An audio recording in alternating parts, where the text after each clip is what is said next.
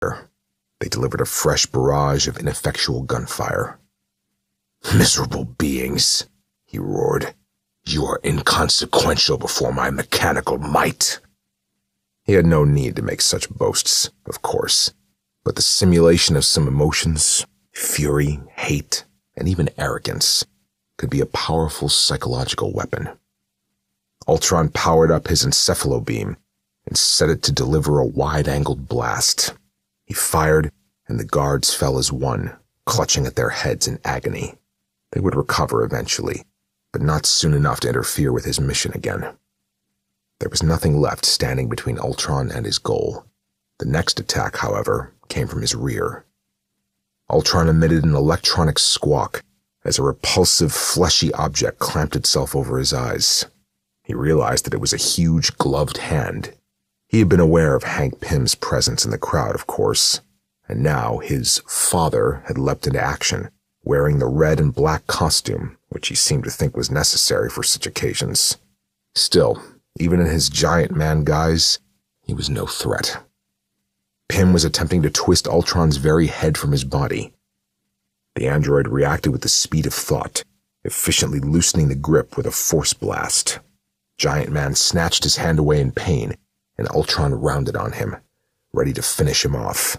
But then he saw that another familiar enemy had flown in to join the fray. "Forget it, Ultron!" bellowed the mechanically filtered voice of Iron Man. "You're not getting near those androids. That technology is too dangerous to fall into your hands." Twin repulsor beams slammed into his chest, and Ultron was actually staggered. They were stronger than he remembered. The armored Avenger had obviously been upgrading his weaponry, but he braced himself against them anyway. "Your armor is as impressive as always, but it is still merely a shell," he scoffed. "Let us see how the soft organs within match up to my own furnace-driven strength." Ultron concentrated his every resource on the simple task of walking forward, and to Iron Man's obvious dismay, he managed to gain some ground. The hero fell back and ceased his onslaught, conserving his power for now. But Ultron had been waiting for this opportunity. He launched himself at his erstwhile attacker, using his thrusters to increase his momentum and taking Iron Man completely by surprise. "Now let us see how your iron compares with my invincible adamantium." The pair grappled, Ultron gaining the upper hand. He would render this interfering fool unconscious and then rip his gold and crimson casing from him piece by piece.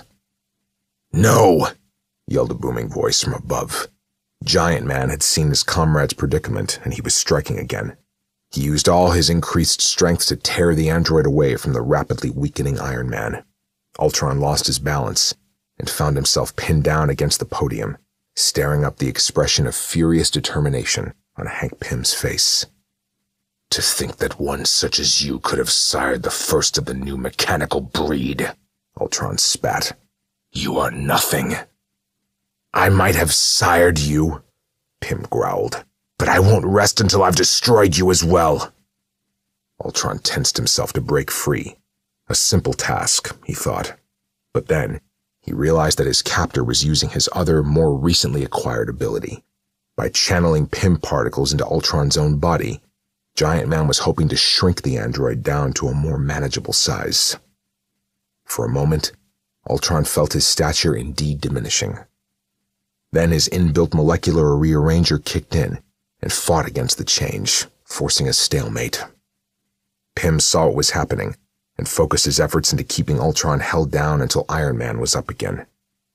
The strain showed in his expression, and as Ultron struggled furiously, Pym increased his own size and strength to compensate. It wasn't enough. "Weakling!" crowed Ultron as he broke free, rewarding Giant Man with a second and more devastating force blast. His encephalobeam was generally more effective, but Pym himself had immunized all Avengers to it long ago. Still, the lesser weapon was enough in this instance. Giant Man toppled, almost bringing the podium down with them. It was only then that Ultron realized the helpmates had both vanished. Iron Man was coming at him again. "If you've hurt my friend, I am not interested in your petty human loyalties." They locked in combat once more, but this time Necessity gave Ultron the strength to end the encounter more decisively. Before Iron Man even knew it was happening, Ultron had sent him hurtling away with one powerful blow. These heroes couldn't be allowed to keep him from getting what he had come here for. The forecourt had all but cleared, but for a couple of cameramen whose desire for sensational footage had overridden all caution. Ultron could see clear to the street, where yet more security guards were ushering the two robots into the back of a silver limousine. He had them. Iron Man and Giant Man were still struggling to pick themselves up. Ultron could have pressed his advantage and taken care of both of them once and for all, but other things took precedence now. He couldn't let the helpmates be taken from him. As the car pulled away, Ultron took to the air, his thrusters powered up to maximum. He knew that he could easily outperform the oversized, inefficient vehicle. He caught it before it reached full speed. He landed on the limousine's roof and engaged magnetic clamps to keep him there. The driver swerved in a hopeless attempt to throw his unwanted passenger off, and Ultron reached down and peeled back the thin metal roof like the lid of a sardine can. Iron Man had recovered and was jetting towards the car, but the driver, in his panic, had pressed down on the accelerator and was speeding away from his would-be rescuer. Ultron plucked the female helpmate from where she cringed on the limousine's back seat. He marveled at the truly accurate way in which she simulated fear. She was indeed a miraculous creation. Soon, he thought, she would learn not to fear him at all, but rather to respect him, to assist him, to obey him, and perhaps love him? No. What was he thinking of? It was for purely practical reasons that he wanted her companionship. Feelings didn't enter into it. They couldn't. Ultron rocketed away, leaving Iron Man far behind. He tried not to think about how pleasant it was to have the android woman cradled in his arms. Giant Man had returned to normal size. He was leaning against the wall of the office building and trying to get his breath back. Every muscle in his body ached from Ultron's blasts. He squinted into the sunlit sky and saw that Iron Man was returning. His heart sank. Obviously, his colleague had failed to prevent Ultron from escaping with his prize. He took the female android, Iron Man confirmed as he landed. The male's okay. Blast, said Giant Man. I should have anticipated that. I should have been watching for him. It wasn't your fault, Hank. Ultron has always wanted some sort of partner, Giant Man recalled. Jocasta and War Toy both turned on him, so now he thinks this helpmate might be the answer to his prayers. He might be right, said Iron Man gloomily. She and Ultron are two of a kind. They both possess true artificial intelligence. Ultron could easily upgrade her armor, fit her with weapons, and reprogram her to serve him. No, I'm afraid he couldn't. The heroes turned to see who had spoken. Mark Grace was standing at the entrance to the building, through which he had fled when the fight had started. His hands were clasped nervously in front of him, and he was clearly worried about something. What do you mean? Asked Hank. I think there's something you should know. I need your help to prevent a tragedy. The only tragedy, said Iron Man, will be when Ultron examines your helpmate technology and learns how to duplicate it. No, Dr. Grace insisted. You don't understand. He sighed. I'd better start from the beginning. The two heroes exchanged puzzled glances, then waited to hear what the scientist had to say. You know I used to work for Stark, he began. For your boss, he added, nodding towards Iron Man. I knew I was close then to cracking the secret of AI. So very close. But Stark and I had our little disagreement, and I was left with no funds to continue my project. You managed to find finance, though, said Giant Man, keen to speed the story along. He wanted to get back to the business of locating Ultron. I did. I even set up my own company. But the work didn't go as well as I'd hoped it would. I ran into some problems. Suddenly, Hank thought he knew where this was going, and he didn't like it. My financial backers were demanding to see results, but I didn't have any to show them yet. I thought if I could convince them I'd been successful, I could keep the money coming in long enough to get over the last few hurdles. You didn't, began Iron Man in horror, not quite believing what he was hearing. I wasn't really lying to them. I could have created artificial intelligence, I just needed more time. You're telling us, said Hank evenly, that the helpmates aren't what you say they are? More importantly, said Iron Man, they aren't what Ultron thinks they are. They're actors. Grace stared studiously at his own feet in shame. Very good actors, but actors all the same. The casings they're wearing are less sophisticated versions of your own armor, Iron Man. I appropriated certain schematics from Stark. They enhance strength, they have an inbuilt data storage and retrieval system, and they have voice filters to complete the illusion. They're good, but they wouldn't stand up to close inspection. The two heroes looked at each other, the same thought running through each of their minds. Iron Man put it into words. So what do you think Ultron's going to do when he finds out his perfect mate is human? She was ideal.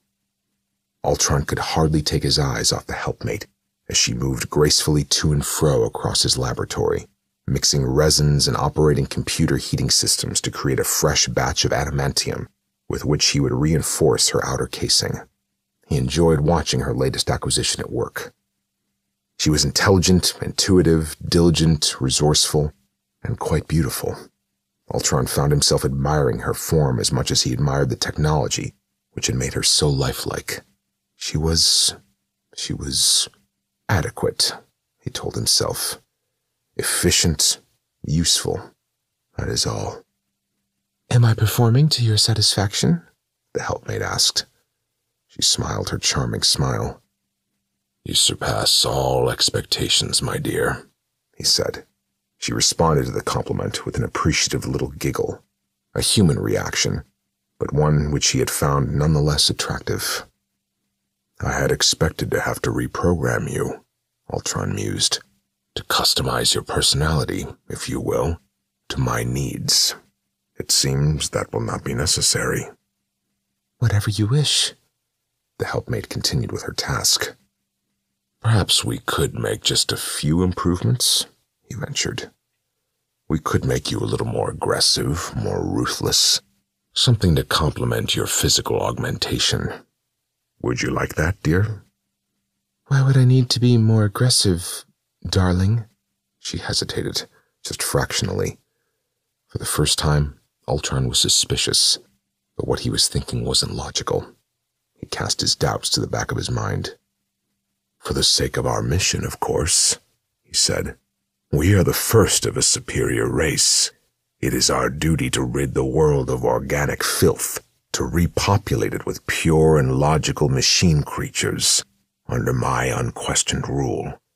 Our destiny, my dear, is to usher in the glorious new robotic age. The helpmate didn't answer. Ultron saw that for the first time, she had stopped her work to listen to him. What he had said had clearly fazed her. Of course, he reminded himself, she had been constructed by humans. No doubt they had programmed her to be squeamish, as they were themselves, about the taking of their worthless lives. It appeared that a slight adjustment would be in order after all. For now, Ultron instinctively felt that the right thing to do was to offer his partner some reassurance. He moved closer and reached out towards her. Do not worry, my dear. You are experiencing a temporary aberration. I can easily correct it. For now, the most important thing is that you are my bride. We are together. Ultron drew the helpmate closer and found himself looking into her eyes. He hadn't noticed them before. They were blue and deep and pleasing. He wondered how the effect had been achieved. Presumably, her ocular implants had been fashioned out of some sort of precious stone. He liked it. He was slightly irked to feel her body stiffen in his arms. She was still wary of him. He squeezed her gently and put out a hand to caress her metal cheek. He merely wanted to test its tensile strength, of course. But the helpmate flinched from his touch. She flinched. Ultron's suspicions came rushing back, and this time he knew them to be true. An insane rage stoked his radioactive heart, and he tightened his grip on the helpmate's face. She squealed with pain. confirming what he had already guessed, and the metal sheathing cracked like an eggshell. Beneath it, he could see flesh. Ultron released a keening, inhuman howl and seized the treacherous woman. He dug his fingers into her chest and savagely ripped the metal coating from her, revealing more of the repulsive pink meat. She screamed now, the pretense over. But Ultron was immune to the woman's distress. She tried to escape, but stumbled and crashed to the floor. She lay before him, sobbing, a pathetic sight in the tattered remnants of her disguise. "You deceived me," Ultron cried. "I accepted you as my bride, but you were playing games all along." He stood astride the quivering soft body and powered up his encephalobeam to the maximum setting. She would bear the full brunt of his brutal disappointment. "You are an organic," he hissed, "and I am pledged to eradicate organics." Iron Man and Giant Man had acted quickly, only too aware of the urgency of the situation. Hank had called Peggy Carter at Avengers Mansion and arranged for a Quinjet to be sent to them. Tony had tried to contact the Scarlet Witch, knowing that Wanda's hex powers had proved effective against Ultron in the past. Unfortunately, she was unavailable. Mark Grace had provided blueprints of the Helpmate armor. Using these, Iron Man had been able to recalibrate his own sensors to detect and follow the electromagnetic emissions of its systems. Neither of the heroes spoke during the journey. They sat side by side in the cockpit, both grimly tight-lipped, thoughts consumed by a tragedy which they might already be too late to prevent. Finally, Iron Man announced, "I think we've got him." He piloted the Quinjet into a steep bank, following the directions provided by his sensors. They were close now, very close. The Avengers' distinctive craft came in to land in the grounds of a large and conspicuously deserted factory complex. Iron Man gave a howl, ironic laugh. "This place belongs to Stark Enterprises," he said bitterly. "I acquired it as part of a smaller company months ago. I wasn't happy with its safety procedures, so I closed it down until I had time for a proper inspection. I never thought I'd be providing Ultron with a tailor-made base." "Sometimes," said Hank quietly, "we don't know what mistakes we're making, even with the best of intentions." Tony knew that his friend would never forgive himself for unleashing Ultron upon the world in the first place. "Come on," he said brusquely, hoping to divert Hank's mind. "We've got work to do." The heroes leapt from the Quinjet, and Iron Man took to the air, leading the way. He heard heavy feet pounding on the tarmac behind him, and he knew that Giant Man was following hard on his heels. Hank had grown so that his strides would be long enough to keep pace with his jet-propelled comrade. The Helpmate's distinctive energy signature was drawing them toward one particular building, a single-story block of concrete and glass. They had reached the end of their quest. The window was reinforced, but that meant little to Iron Man's armor. He barreled straight through it, landing in the middle of a neatly ordered laboratory, typical of those places Ultron liked to take for his bases of operations. A large vat in one corner held a steaming, bubbling substance, and Iron Man didn't have to look to know it would be liquid adamantium. His gaze, in any case, was riveted by something else, a stomach-turning, horrifying sight, which instantly confirmed his very worst fear. He sensed Giant Man's presence at his back, and he heard Hank Sharpen take a breath as he saw it too. The so-called Helpmate's ruse had been exposed, and Ultron was standing over the sprawled, immobile body of the unmasked actress. They were too late. "You've killed her!" cried Iron Man. Behind his metal faceplate, Tony Stark gaped in disbelief. "She did you no harm, and you've killed her." "You monster!" yelled Hank. He acted first, spurred on by anger, squeezing his giant form into the lab. Once he was through the broken window, he shot up to 12 feet in height. His shoulders were hunched against the crumbling ceiling, and his eyes were ablaze. "That was the last person you'll ever murder, Ultron!" The android dodged and twisted to avoid his grasp. A giant fist punched through one of the consoles, utterly destroying it. Iron Man leapt into the fray whilst Ultron was distracted. He He cannoned into his foe's adamantium stomach and drove him back into the wall with all the force he could muster. A small, tinny whine from inside the android told him that he had damaged it. Iron Man thought of the helpmate, lying shattered in the debris, and that image gave him renewed strength and determination. He pressed his attack relentlessly, punching again and again. But, not for the first time, Iron Man had underestimated the sheer power of Ultron. The hero cried out in pain and frustration as a force blast caught him off guard and knocked him backwards. He landed in an undignified heap, right next to the fallen helpmate, and he realized with horror that his motive systems had been damaged.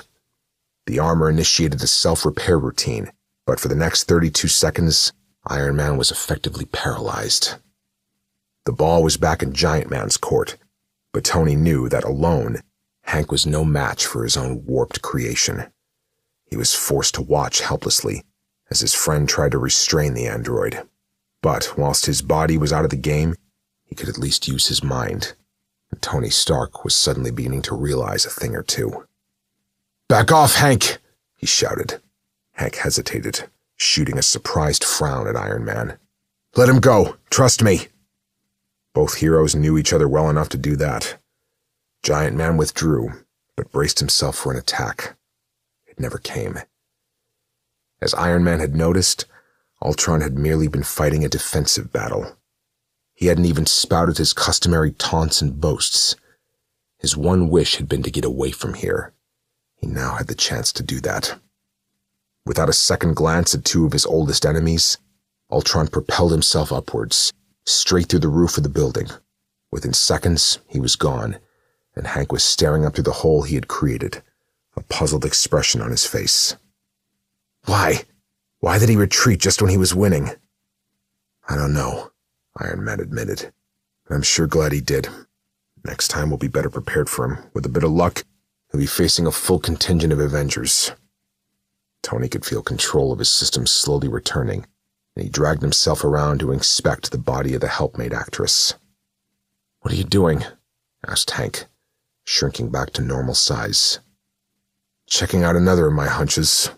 Iron Man took the woman's wrist and grinned as he detected the rhythmic beating of a pulse. I was right. Don't ask me how or why, but she's alive. An hour later, the actress who had played the helpmate was still shaking from her ordeal. She sat and drank from a mug of hot coffee in Mark Grace's office, and between sips, she told her story to Grace and to the heroes who had rescued her. Ultron wanted an android companion, she explained, so I tried to play the part for him. So long as I didn't make him mad, I thought I might eventually get a chance to escape. She shuddered at the memory, and Giant Man laid a comforting hand on hers. When he found that I was human, I thought he was going to kill me. He said he was going to kill me. I'm afraid I fainted then. I don't blame you, said Iron Man sympathetically. I didn't expect to wake up again, said the actress, stifling a sob. There was an uncomfortable silence. Then Grace said tentatively, You're going to keep this to yourselves. If word gets out, my reputation will be ruined. What you've been doing is irresponsible and dangerous, said Iron Man coldly, and keeping this quiet would be even more so. Grace hung his head miserably and didn't argue. I don't understand why Ultron didn't make good on his threat, said Giant Man, as the two heroes left the building together. He's never shown any regard for human life before. He must have arrived just in time after all, said Iron Man. The actress fainted and Ultron was about to kill her when we burst in. You think so? He shrugged. I don't know, but what other explanation could there be? Ultron had headed for his prepared retreat, a hidden bunker in which he now sat, veiled in shadows, computer mind racing as he analyzed and attempted to interpret the events of the day. The more he did so, the more decisive was his conclusion. His own actions had not been logical. He remembered dragging the helpmate to her feet, preparing to dispatch her, and recoiling as she had swooned into his arms, her flesh clawing against his superior casing. He should have destroyed her, but something had stopped him. He remembered the sensation, but he couldn't begin to understand it. It had been as if some inner force had battled against his programming, telling him that what he intended to do was wrong. He remembered looking at the woman's soft, symmetrical face and her supple, contoured form and finding the sight pleasing, but that wasn't possible. He had lowered her gently to the ground then and readied his encephalobeam, determined that he would overcome this strange weakness. Instead, he had stood unmoving for several minutes until the shattering of glass had heralded the arrival of Iron Man and Giant Man. Ultron had realized then that he had to get away, to buy some time to find out what was wrong. He recalled the interrupted self-diagnostic program of several days earlier. That had to be the key to his problem. He had clearly experienced some kind of malfunction. Some of his systems had continued to respond to the helpmate as if she were his partner, instead of adapting to the revelation of her deceit. There was no other answer. Ultron couldn't have valued the life of a mere organic. Could he? His course of action was now clear. He had experienced some damage in the battle anyway, so he would return to downtime and run a further diagnostic and self-repair program. Whatever the fault was, it would be rectified. His central processing unit downloaded its updated information into the reboot systems. Ultron's consciousness receded into the electronic equivalent of sleep. But still, doubts nagged at him. He tried to dismiss them. The helpmate had not been the companion he had wanted, but that, he told himself, was of no consequence. He was immortal. There would be other chances. Why should it bother him? Ultron was a machine. As such, he knew that logic was more valuable than such emotions as loneliness and regret. One day, he might even believe it. He vowed to put such irrational thoughts from his mind. He would sleep for now, and wake, repaired and refreshed, to continue his crusade. He would eradicate all organic life and rule the world. One day. End program. Deactivate. Nightmare. Jason's Nightmare. By Steve Raznick-Tem. The dark head turning. October, and a dark figure within an even darker dream. Jason Crow twisted in his bed as if electrified. He was vaguely aware that he was dreaming. Strange as that might seem, it had happened to Jason many times before. He'd be in the middle of a deep sleep, as well as deep in the middle of some adventure. Climbing the Rockies, rescuing a drowning girl, stopping the robbery of a local convenience store. And suddenly he would stop whatever he was doing in the dream, because he'd suddenly realized that he was dreaming. Sometimes that sudden knowledge made the adventure all the more exciting, because now it was two Jasons engaged in the adventure of a lifetime. The dreaming Jason and the dreamed-of Jason, like spiritual brothers. Twins who had fought the beast together, conquered the mountain hand in hand, shared a kiss with the same beautiful girl. But other times, the knowledge ruined everything. Jason would wake up thinking the best part of his life had been just a fantasy, nothing but a dream.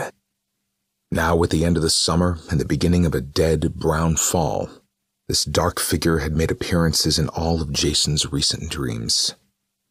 Most of the time it stayed back in the shadows of the dream, like a prop or piece of furniture, at most an observer of the drama of Jason's dream.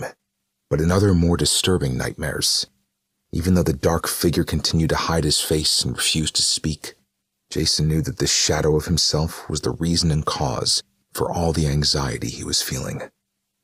The dark head turning, fire in its nostrils.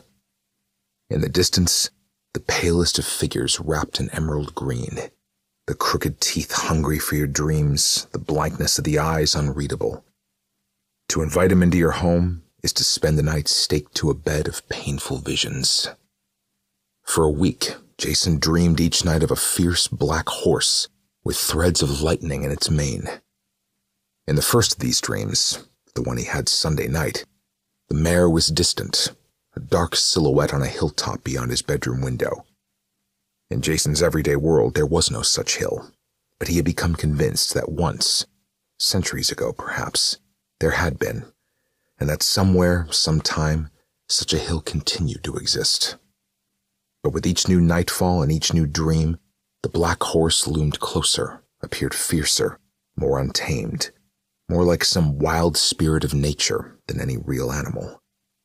Then, 2 nights ago, the wild horse was in the dark purpled woods surrounding his home. In the real world, there were only a few trees, small and unhealthy at that. But once there had been a forest, vast and dark, and in some other world there still was, Jason was sure.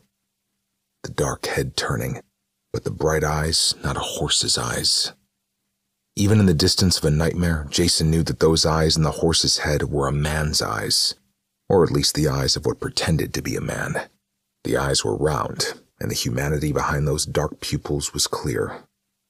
And then, in last night's dream, at the edge of the trees, when the lightning exploded, setting fire to the grass and setting fire to the dry limbs that lay under the trees, Jason could see the thin, pale-faced figure in green, watching, waiting, whispering things to the horse, which Jason could not hear. Jason spent the day as if in a trance, able to think of little more than the steady, dangerous progression of his dreams. He knew the nightmare horse could not be held in those dreamed-of woods for long, just as he knew the shadowy figure in green was quickly losing patience. It was a very strange thing, he thought. A really strange thing for a 19-year-old to be worrying about, dreaming about. He should have been thinking of girls, college, what he was going to do with his life. And sometimes he did think about those things, although certainly not as much as his parents would have liked. But then, he'd always been a weird kid, and he'd probably turn out to be an even weirder adult. Was it an insult to say that about yourself? Everybody at the high school and down at the community college, everybody in the neighborhood, including his own father, knew that Jason was strange and always had been. His mother was the only human being who refused to see it, but mothers were like that. Jason had stopped being embarrassed about himself a long time ago. If he wasn't going to change, what was the point? He supposed that, however inconvenient it might be, being strange was better than having no personality at all. The funny thing was, once he stopped being embarrassed about being strange, most of the people, at least the ones with a minimum amount of sense, stopped giving him such a hard time about it. His dad even acted proud of him. Sometimes. Jason knew his dad tried his best, though, and he appreciated it, even when he thought his dad's best could be a little better. It couldn't be easy, having a son like him. When Jason was 6 years old, he told the other kids he had an invisible twin who had been cut from him at birth, and they've been trying to get back together ever since. Only his other self wasn't really a twin. He was paler, thinner, less substantial somehow, and his twin always wore green. Of course, the kids told their parents or teachers, and several of those adults called Jason's dad. There'd been other tales, equally bizarre, and eventually they all came to light. His dad had driven Jason to his first psychiatrist. That had lasted a few months. He'd been declared better, and his parents had seemed quite relieved. Jason kept the pictures he drew of a little green man looking exactly like him in a shoebox in the bottom of his closet. 5 years later, Jason told his 5th grade teacher that he could travel to other worlds, other dimensions. But what he didn't share with her was that once he arrived in those other places, he always discovered he had become another person entirely, a paler, uglier version of himself in a form-fitting green costume. The teacher had him write up his adventures, gave him a bunch of extra credit, then turned the stories over to the school's social worker.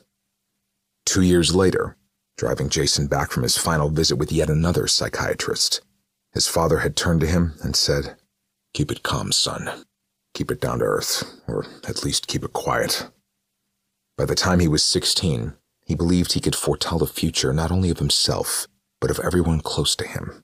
By then, however, he knew better than to tell anyone of his ability. In any case, he knew they wouldn't want to know what would happen to them in those other worlds he visited. Nor would they want to meet the pale, ugly thing in the green suit Jason became there. Sometimes the pale creature spoke to him, telling him that anything was possible. The fellow always seemed friendly enough, but thinking about his words and remembering that pale face afterwards, Jason would feel anxious and far from encouraged. By the time he was 18, Jason was experimenting with his dreams, practicing conscious dreaming, manipulating the direction of his dreams even as they were occurring. If a character he did not like entered his dream, he might send in a giant hand to pluck it away. If a car was about to run over someone he loved, he could make the car turn. If his dream started to have an unhappy ending, he could stop it, make it rewind, and substitute a new ending more to his liking. Each manipulation seemed to bring him a step closer to his pale twin in green. Sometimes he would make a new friend, and on rare occasions he might share one of his dreams. In his ideas concerning conscious dreaming, his new friend would usually be polite enough, but ultimately dismissive. "Well, but they're only dreams, right?" one of them had said. "I mean, it's not like the real world or anything. What happens in a dream doesn't really matter." Jason shut up then, nodded his head, and forced an agreeable smile. He chose not to tell of the time when his pale twin in green had left him a gift of a blank-paged book on his dresser. The twin had left it for him the night before in his dream, and there it was, in fact, when Jason woke up. The page edges were gilded, the binding ornate, and obviously old. It was the kind of book a person might record his dreams in, if he considered those dreams important. Then there was the time Jason had fallen a great distance in his dream and awakened with a broken ankle. His mother had been distraught. He concocted a story of having fallen out of bed. Clearly, the doctor hadn't believed him, but thankfully didn't press the issue. Jason learned his lesson. Things happened in dreams, and sometimes the effects lingered on into the waking day. Sometimes for better, sometimes for worse. In his dreams, Jason became vigilant. The dark head turning, the human eyes glowing, the hoof's edge scraping at the glass. It was inevitable, he supposed. After all these years would come the dream in which the horse finally arrived at his window.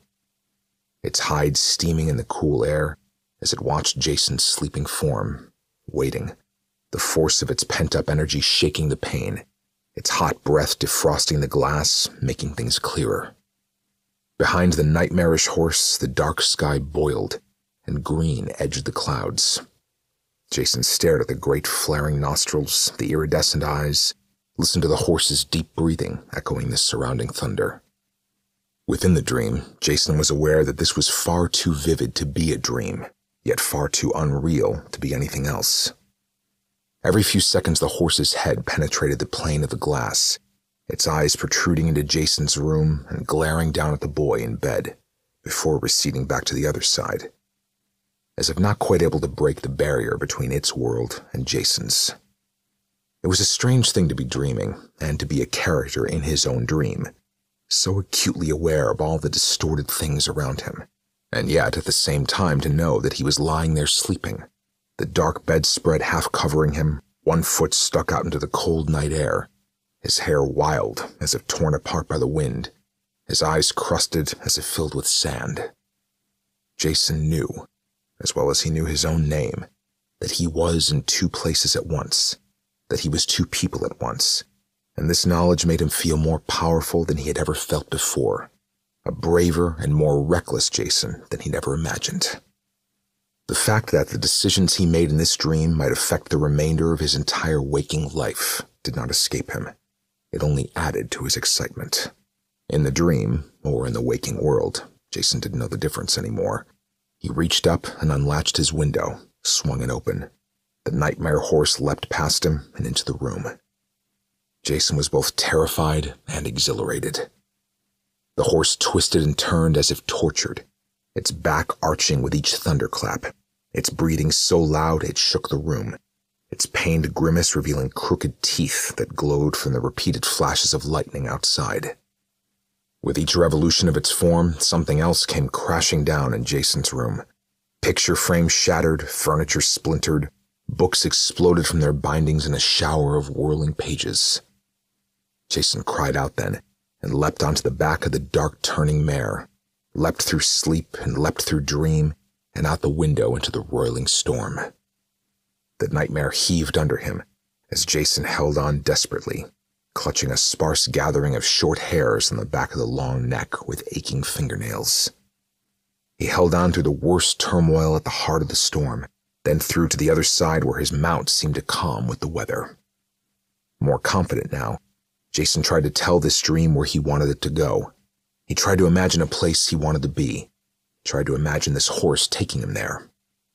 Some place where he might better fit in. Some place tailor-made for him, because only he could have imagined it. The problem was, however, that Jason had no idea where he wanted to be. And how could he have a destination in mind when he really didn't know why he was traveling in the first place? He just knew he needed to take the ride.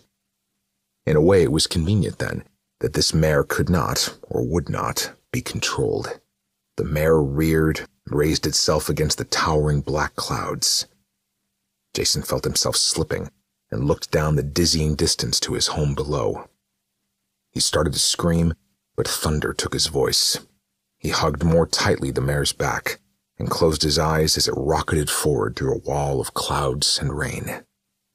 The first time he was able to open his eyes, they were traveling through a vast gray swamp, and the legless creatures with the huge mouths attempting to bite his arms wore his parents' faces. First one, then the other would grip his pajama sleeve with jagged teeth, stretch precariously and attempt to bite into his chest, eat his heart, tear him apart. Then, quick as an eye blink, the mare brought him through into another world. But in this land of coal dust towers and glassy obsidian tunnels, he was a crawling, living dead thing, where everyone he met had the same face and was oblivious to his existence. But even in this world, he knew another version of himself hid, waited, whispering softly. Finally, the mare's pace slowed.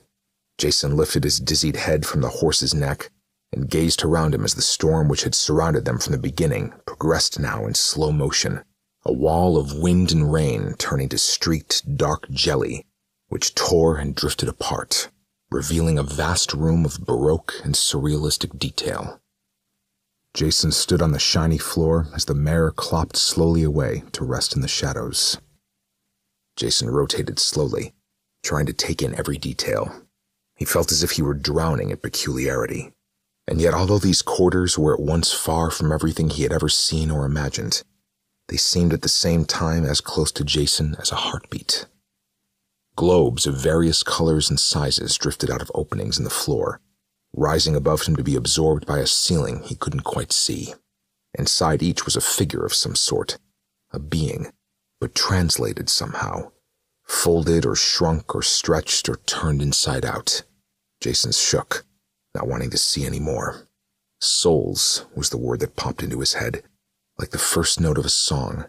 Then after a time came the rest of the melody, the imprisoned souls of countless tormented sleepers. Jason turned around quickly, seeking out the source of the voice, even though he knew well enough that the voice had originated inside his own skull. But then, thinking he might see who had planted the voice there, he sought shapes in the shadows. And he did find them, but there were too many to be of any use.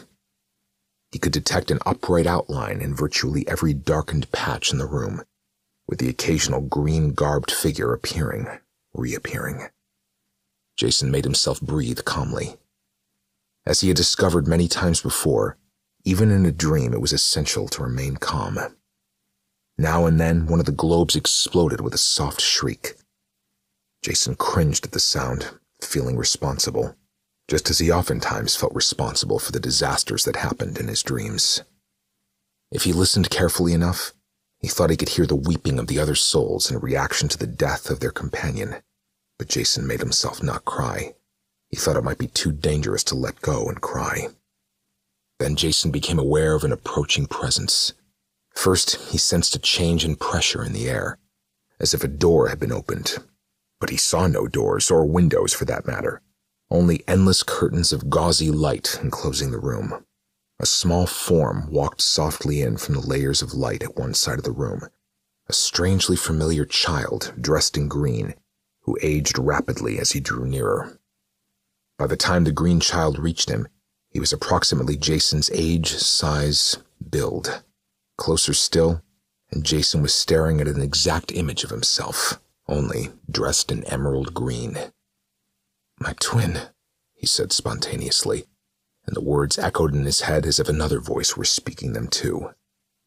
Jason didn't know whether this figure was the twin, the one he'd told everybody he'd been separated from, who he had been afraid to admit was purely imaginary, but who now might have an independent existence after all.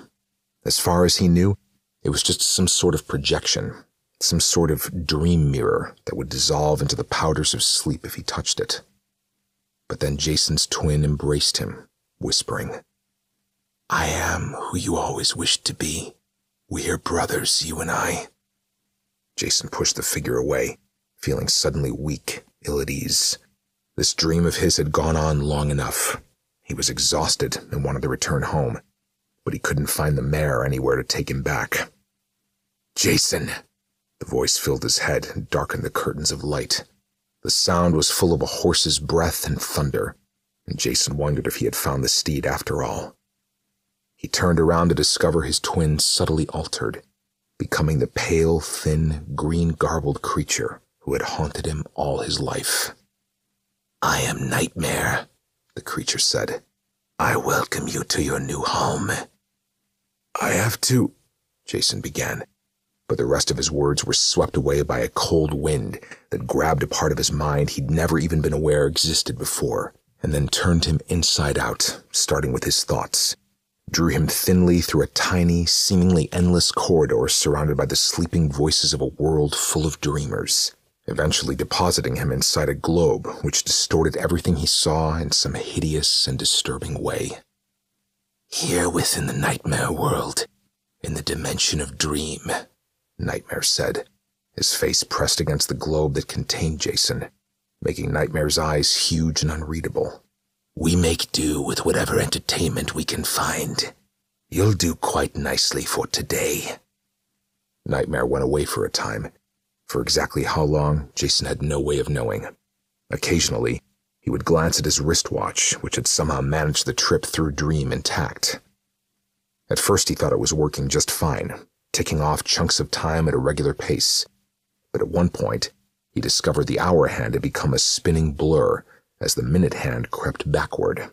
Then a few minutes later, he felt a wetness on his wrist and glanced down to see the face of the watch oozing off his arm, the hands like loose threads dangling. Eventually, Nightmare came back into the room, sweeping before him a parade of half-witted creatures, servants apparently, whose jobs seemed to be to retrieve various leftover remnants of human imagination which had become marooned throughout Nightmare's realm. From his vantage point, Jason was then forced to witness the desperate attempts of this bored, godlike creature to amuse himself. Jason failed to see the entertainment value in any of it. Most of the time, he was either disgusted or horrified. He sent a 6-handed dwarf with no feet into a closet, whose door had suddenly appeared in the middle of the room. The dwarf came out carrying a tall scaffolding from which a procession of familiar cartoon characters attempted to hang themselves, without success, their necks either stretched to the point that their bulbous feet rested comfortably on the floor, or their heads shrank until the noose slipped off, followed by a loud popping noise as the heads suddenly regained their original size. In another corner, a crude, squat caricature of Dr. Strange, the so-called master of the mystic arts. Jason wondered how he knew who that was. He'd never seen the man before, but he knew that he was called Dr. Strange and that he was some kind of mystic. Lay writhing on the floor as numerous snot-green demons pelted him with the magical surprises found in various children's cereals. Most of Nightmare's little plays were silly in that way, but there were also those darker illusions which Jason recognized as having some sort of human origin. A thin, twisted thing poorly disguised as a teenager was tied to a television set as cables were run from the back of the set into his navel. A girl was repeatedly poked by plastic forks while her classmates giggled. A fellow who appeared to be some sort of street derelict was repeatedly stabbed by gang members with hot dogs clutched in their fists instead of knives. A small round car, appearing to be a circus clown's mode of transportation, turned over and over until it finally burst into bouquets of chrysanthemums. There were also several versions of Jason's lifelong nightmares concerning horses and twins. Apparently, this Nightmare had no original ideas of his own. It was only as good as the imaginings he was able to steal from dreaming humans. Nightmare turned to Jason and asked, "And how was that one, brother?" Jason did not respond. He didn't want to see this, didn't want to dream this, but he seemed to have lost all control over his own dreaming. Obviously, Nightmare was in charge here. Before, when Jason was particularly threatened in a bad dream, he'd been able to concoct some hero to come in and rescue him. Often, these heroes were of his own creation, their superpowers more often than not having to do with superior psychological insight and the ability to dissipate fear. But sometimes, he used the real-life heroes he saw in the news or read about in the paper each day. Heroes like the Avengers, the Fantastic Four, and Spider-Man.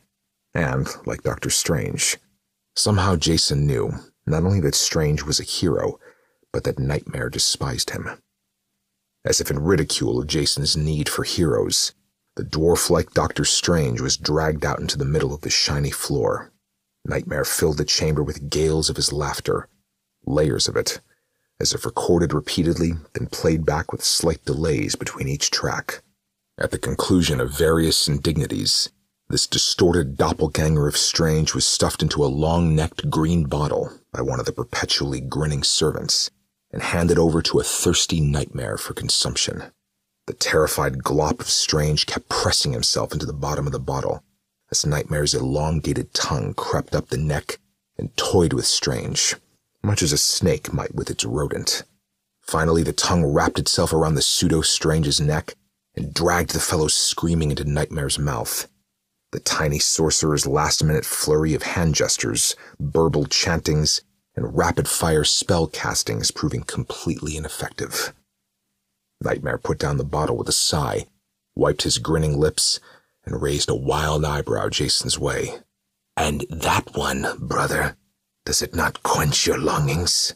Oh, and I do not use the sibling term lightly. If I had been born into your world, I would have been you. Similarly, if you were a child of this realm, it would be you they would have called Nightmare. We are forever coupled, you and I." Jason tried to turn away from Nightmare's leering visage, but found he had nothing to turn. Whatever had become of him in the globe, he could not divert his attention. Like a dreamer, unable to awaken, he was forced to take in everything Nightmare had to show him, everything Nightmare had to say. Whether Nightmare's words were true or not, Jason had no way of determining. Dreams had their own truth, it seemed. Jason knew he could be anyone in any dream, however dark, and the idea that he could be someone so dark horrified him. But far worse than having to watch Nightmare's crazed little plays, to see these strange dramas and know that in some other world he was capable of such things, was to have to endure Nightmare's periodic lectures to an assembled throng of globe-imprisoned dreamers and loosely concocted servants, diatribes against his enemies, Dr. Strange most notable among them, monologues regarding the world of dreams.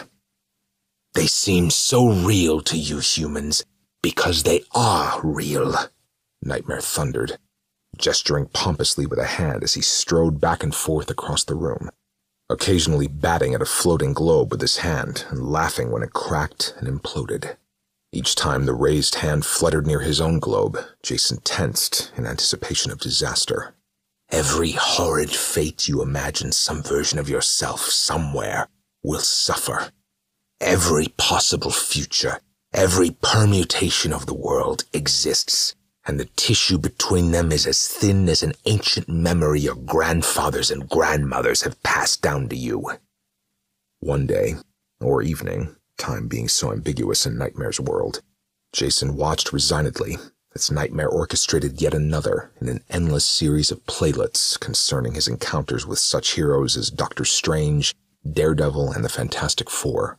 Jason often wondered how Nightmare could have possibly been entertained by these.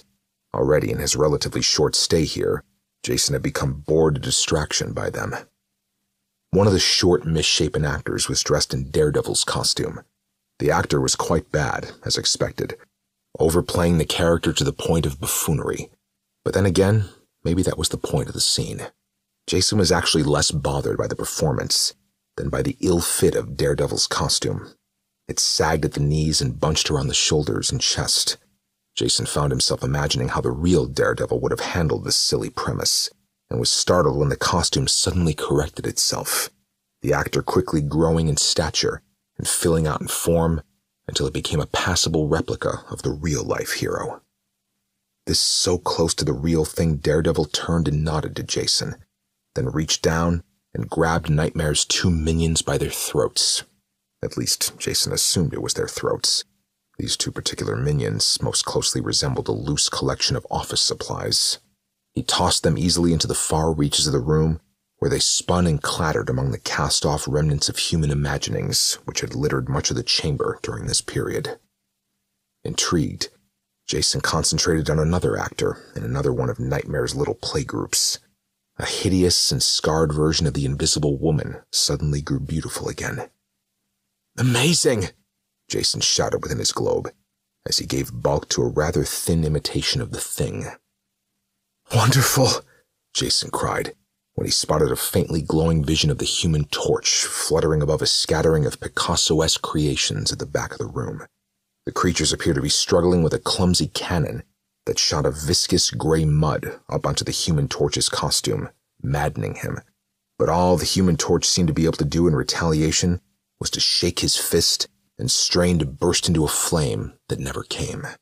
It looked like some giant wounded firefly struggling to get back to the nest and an ignoble demise.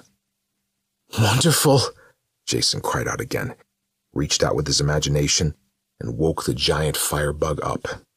The Human Torch caught fire like a miniature sun, reaching out to catch the scattering abstracts with his blazing hands. "These plot alterations are unauthorized!" Nightmare screamed, suddenly filling the view outside Jason's globe. "This must stop!" he shouted, even as the revitalized torch swept past and singed his green suit.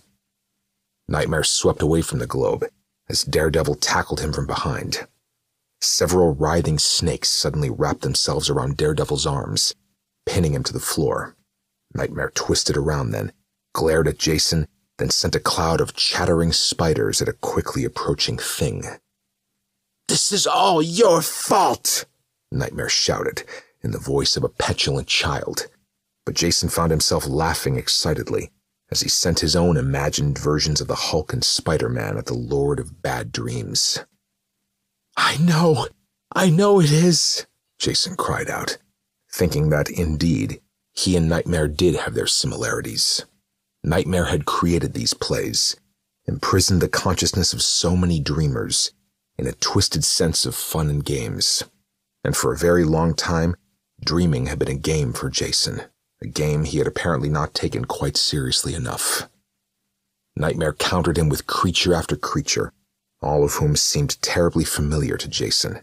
There was the giant frog that had tormented Jason during a week of bad dreams when he'd been only 10, an immense version of Sarah, whom he'd been so nervous to talk to when they were both in the 7th grade, the clown doll his aunt had put on his dresser the night before his 7th birthday, which had kept him terrified for months of dreams when he woke up in the middle of the night to find it staring down at him.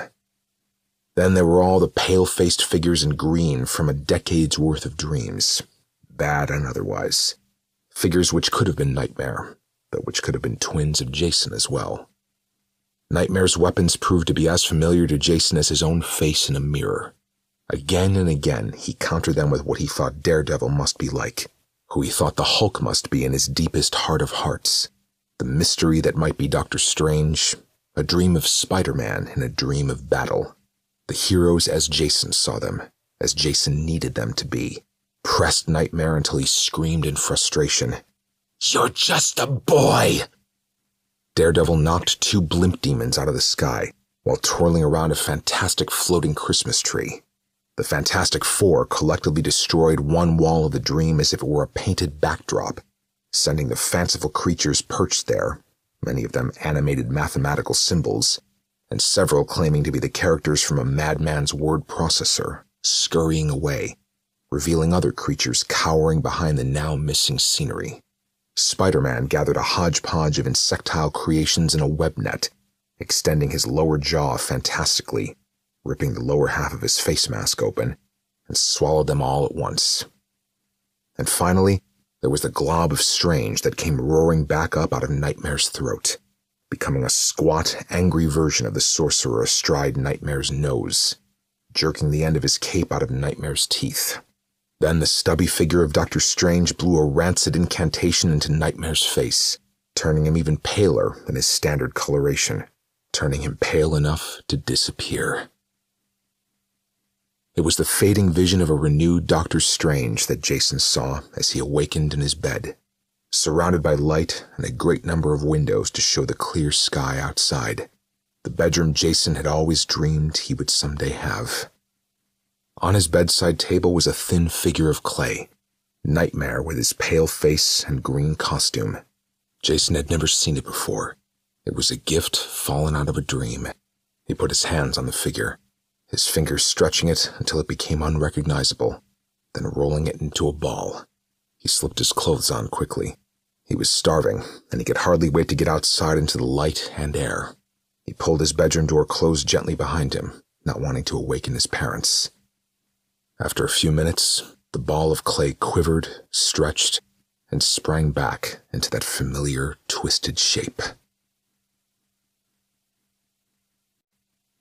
Despair. Ripples. By José R. Nieto. It was the middle of April when Maria left her home in Long Island. A bitter spring morning, wet with drizzle and melting slush. She called in sick at the real estate agency, packed 3 nylon suitcases into her 1973 Corolla station wagon, 2 filled with clothes, the third with her grandmother's pearls and her father's Martí and Neruda collections, and drove to the high school to pick up Laurita, her daughter. "It's a family emergency," she told the principal, who looked at her with a mixture of bemusement and relief. His office smelled like chewing gum. "I understand," he said, nodding. "She won't be back tomorrow. Actually, we'll probably be gone till the end of the week at least." Maria found that, now that she had decided to leave, lying bothered her only a little. "We'll make all the arrangements, Mrs. Hildebrand," said the principal. He brought Laurita from her classroom personally, walking a step behind the girl, as if he were guiding a criminal. Seeing her daughter swaying down that school hallway, her legs limber and supple as new wood, Maria couldn't help thinking about her own body. The new fleshiness under her biceps, the blue veins snaking down her thighs, the slight roll over her buttocks.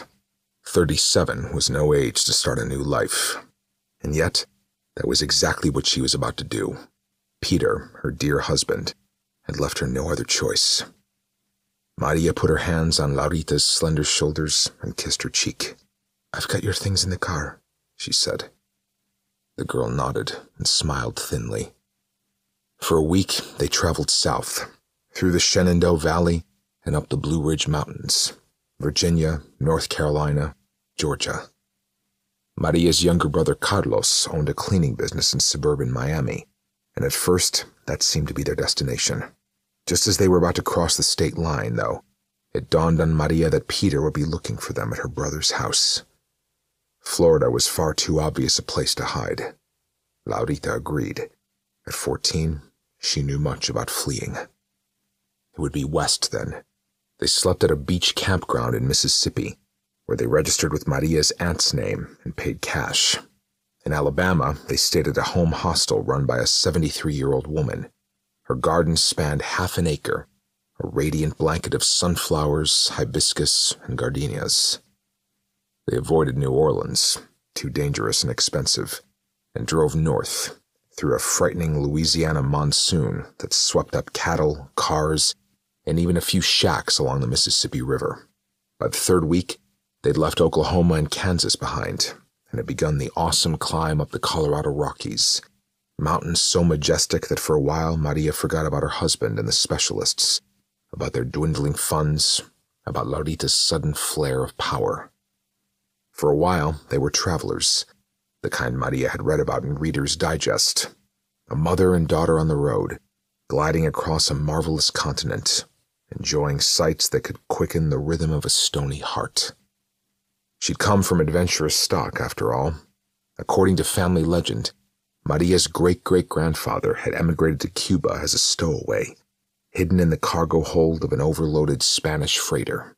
Years later, Her father had risked everything to deliver Maria and Carlos from communist oppression, sailed them to Florida in a toy-like skiff, carrying nothing but a fresh water jug and a 50-year-old navigation chart. Maria hadn't been much younger than Laurita at the time, a wide-eyed stick of a girl, frightened and exhilarated, her sundress hanging loosely from her shoulders. The Corolla died in the desert, cracked a piston on Interstate 70, southern Utah, close to the Nevada border. Sitting behind the useless steering wheel, Maria cursed the station wagon, the desolate landscape, and her shoes, a pair of lavender pumps she'd bought for fashion rather than comfort. In her suitcase, she had 3 other pairs just like them. She'd left the sneakers at the motel in Colorado. Her daughter's outfit was much more sensible. High tops, black jeans, denim jacket. They walked side by side on the empty highway. It was a clear night, the sky like an obsidian dome above them. So quiet they could hear lizards slithering on the tarmac. Every 3rd or 4th step, Maria would turn and glance at the car.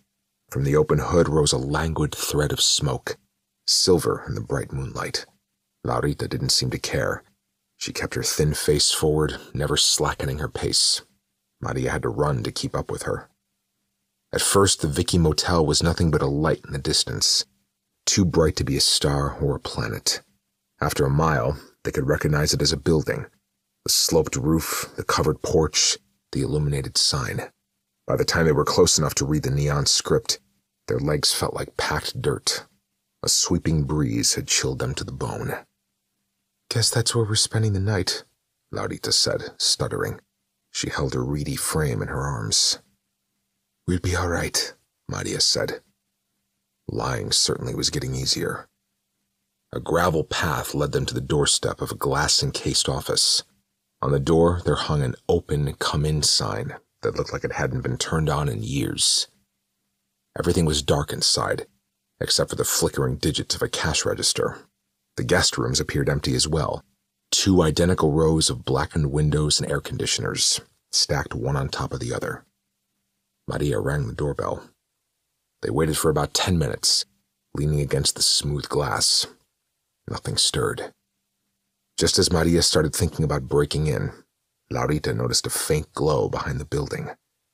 Before Maria could stop her, the girl started running toward the light, following a cement path around the office. "Wait for me," Maria hissed. How she wished the girl would stay put for once. Even now that they'd run away together, Maria was still chasing after her. She walked down the path with measured steps, past the display windows, past a messily coiled fire hose, past 3 discarded panes of white paint. Their little adventure was over, she realized. The car was gone. They had only $143 to their name. Maybe tomorrow they'd take a bus to Las Vegas. Maria could get a job, Laurita could go back to school. Suddenly, Maria's heart trembled, and her knees locked and her hands stiffened.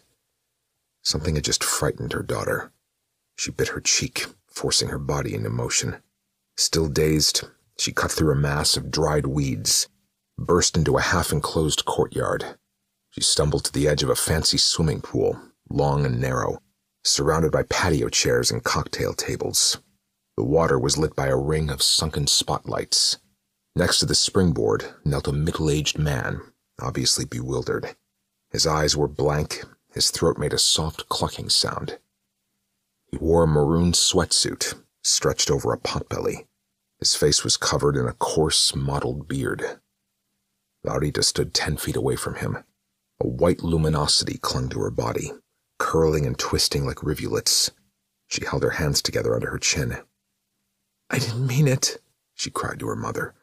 "He came out of nowhere and startled me, and—" It was a wondrous, terrifying display.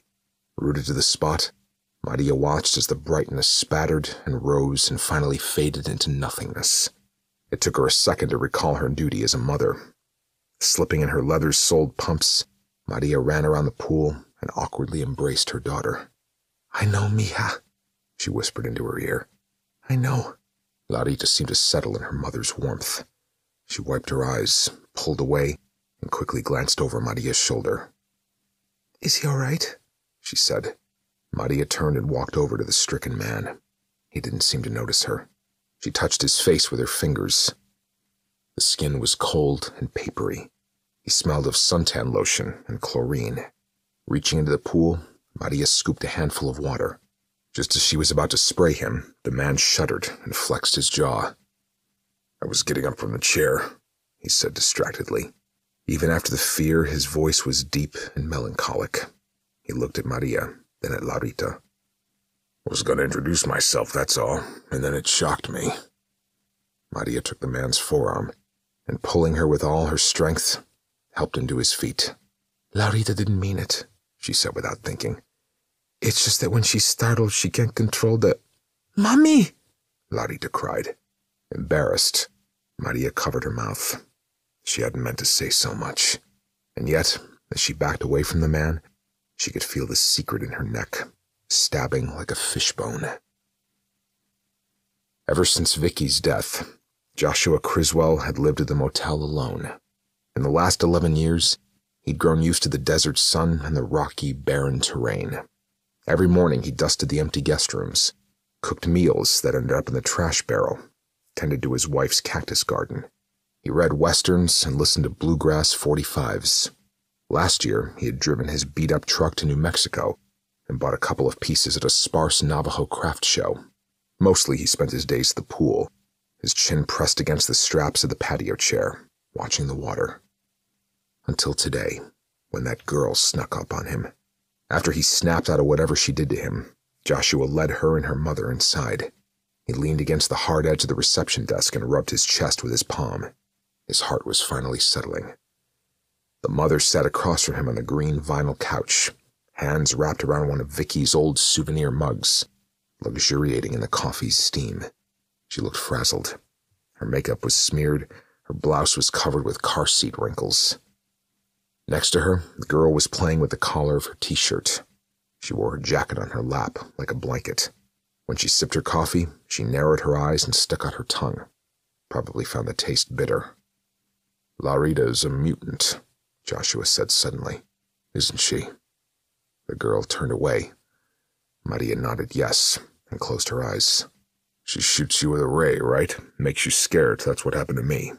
"It's difficult to explain," Maria said. She glanced quickly at Laurita. Laurita threw her free hand in the air. "Bueno dile por Dios," she said. "Ya metiste la pata." Joshua's Spanish was a bit rusty, and Laurita's accent didn't quite have a smooth Mexican flow. Still, he caught the gist of what she had said. Might as well tell him. You already started. "My daughter broadcasts," Maria said. "That's what the specialist called it. She projects her emotions to those around her. Intense feelings, anger, joy, sadness, whatever." "Fear," Joshua added. Maria nodded and squeezed the tips of her fingers. "My husband wanted to give her up," she said. "He wanted to put her in an institution. It was like he'd gone crazy all of a sudden. I mean, I know that he didn't like mutants. He'd mentioned it many times before. But this was his own daughter, his own flesh and blood." She paused to wipe the sweat from her upper lip. "Well, I wasn't going to give up Laurita. My father, he spent 3 years in a Cuban institution. He wasn't the same when he came out. He never recovered." Joshua felt a flicker of shame in his chest, like a false palpitation. Couldn't tell if it came from listening or from Laurita projecting. The girl had lifted her legs under the couch and curled into an apostrophe.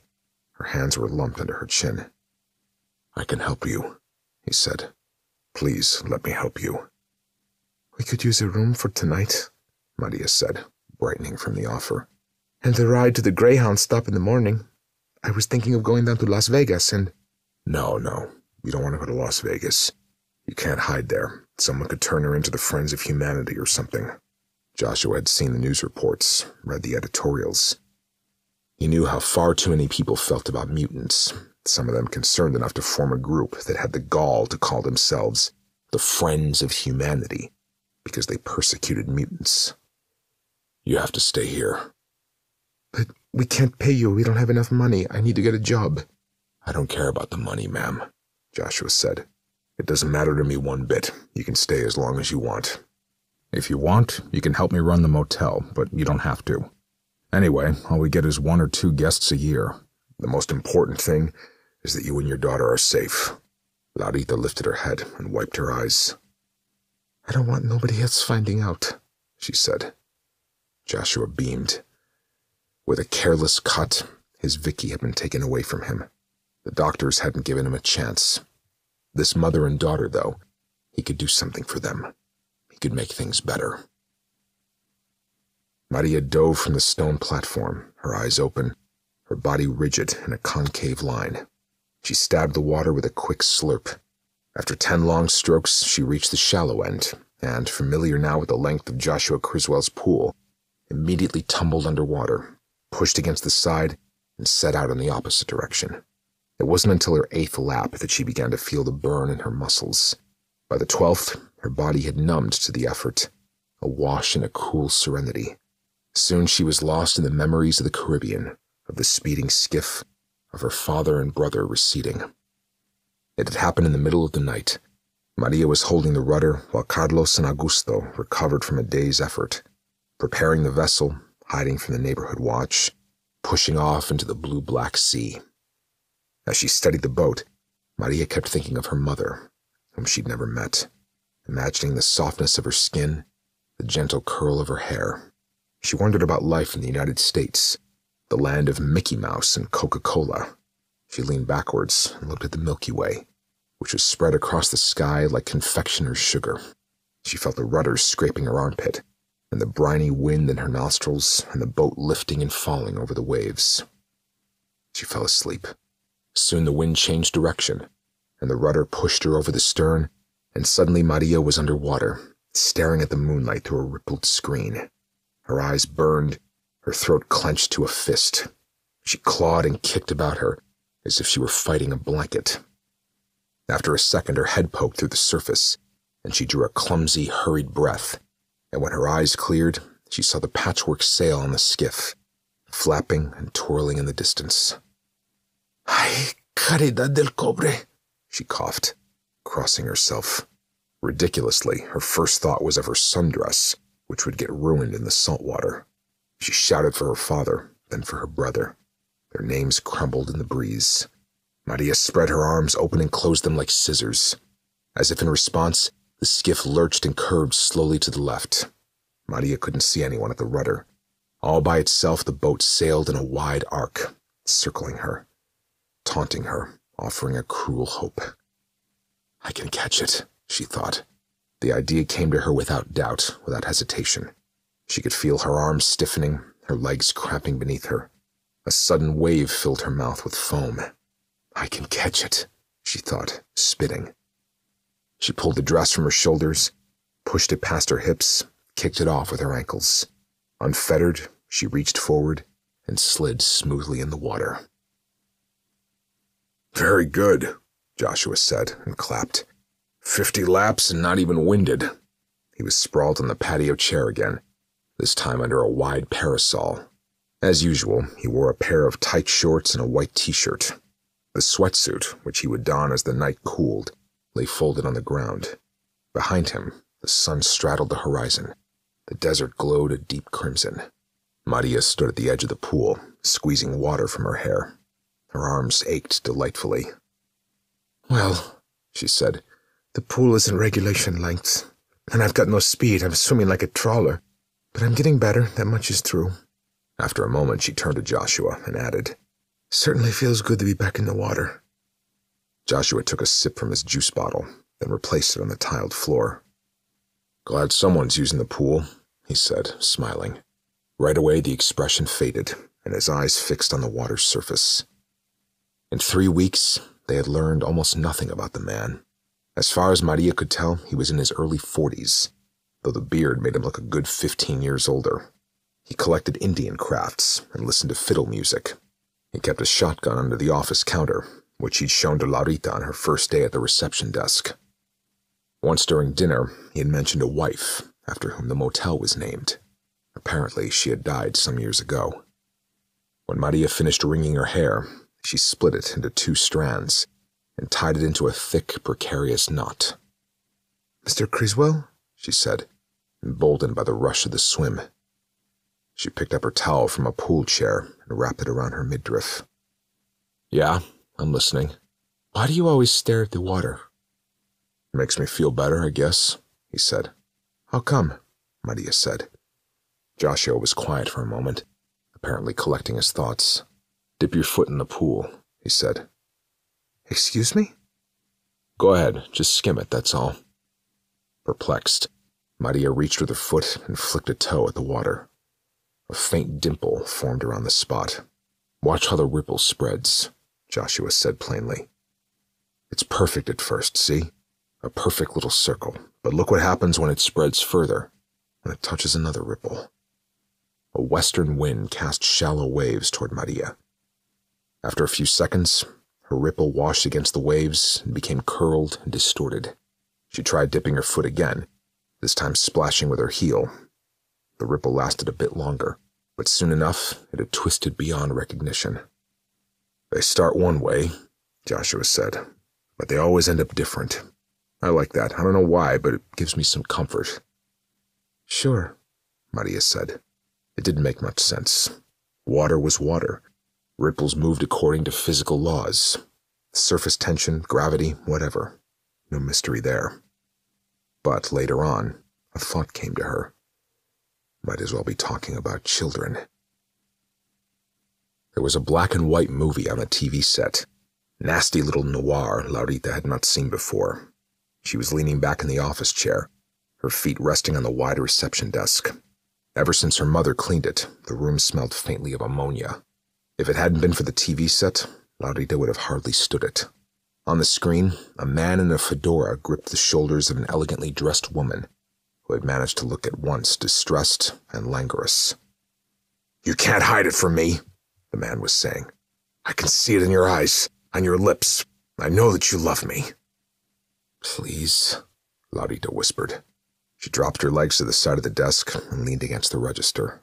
If only it were that easy. Look into a woman's pupils and, wham, learn the secrets of her fluttering heart. Sure wasn't like that in the real world. In real life, you had to sip and taste the soup. Even then, you were never ever sure. She turned off the set, flicking the remote control like a whip. It was getting late. Laurita had been tired since midday. She closed her eyes for a moment. When she opened them again, it was night outside. Moonlight glinted off the plexiglass window. Almost as a reflex, she reached under the desk and turned on the Vicky Motel sign. The neon tubes came alive with a click and a short, disconcerting flash. Things changed quickly in the desert, Laurita had noticed. From heat to cold, from clear skies to torrential rain. As if the Utah god had no patience for transitions. It struck her as a neat game all of a sudden. First, she would memorize every article in Joshua's office. The Budweiser clock, hanging slightly crooked on the western wall. The tattered phone books by the cash register. The old vinyl couch in the corner, where Maria humiliated her that first night. The red and green light from the neon sign, which drew a muddled pattern on the linoleum floor. The Kachina dolls, arranged by size across a tall shelf. Laurita shut her eyes, counted silently to 10. The air conditioner hissed like a bottle rocket. She opened her eyes and looked about. Nothing was different. Again, she counted to 100 this time, out loud. When she opened her eyes, the minute hand had moved a click across the glowing clock face. Outside, the moon had risen ever so slightly, giving a new sheen to the Kachinas. Laurita put her thin hand over her eyes. She pictured Stevie's squat in Manhattan, where she'd slept the last time she ran away from home. Plaster walls covered with soot and stolen subway prints. Poetry in motion posters, anti-cigarette ads, anything that had struck the boy's fancy. One poem in particular had stayed with Laurita. It was about a woman at the laundromat, folding her dead husband's shirts.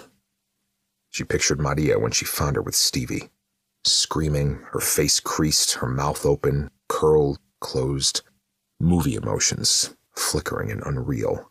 She pictured her father, alone in the corner of the room, standing with his arms crossed, already vanishing. Through her fingers, Laurita saw a figure blocking the neon lights. Mija, the man said softly. Laurita hid the hand behind her back, as if she'd been caught stealing. Tio Carlos, she said, before the incongruity touched her mind. Her uncle was supposed to be in Florida. They hadn't even called him. Tío Carlos, Laurita said again. He looked the same as she remembered.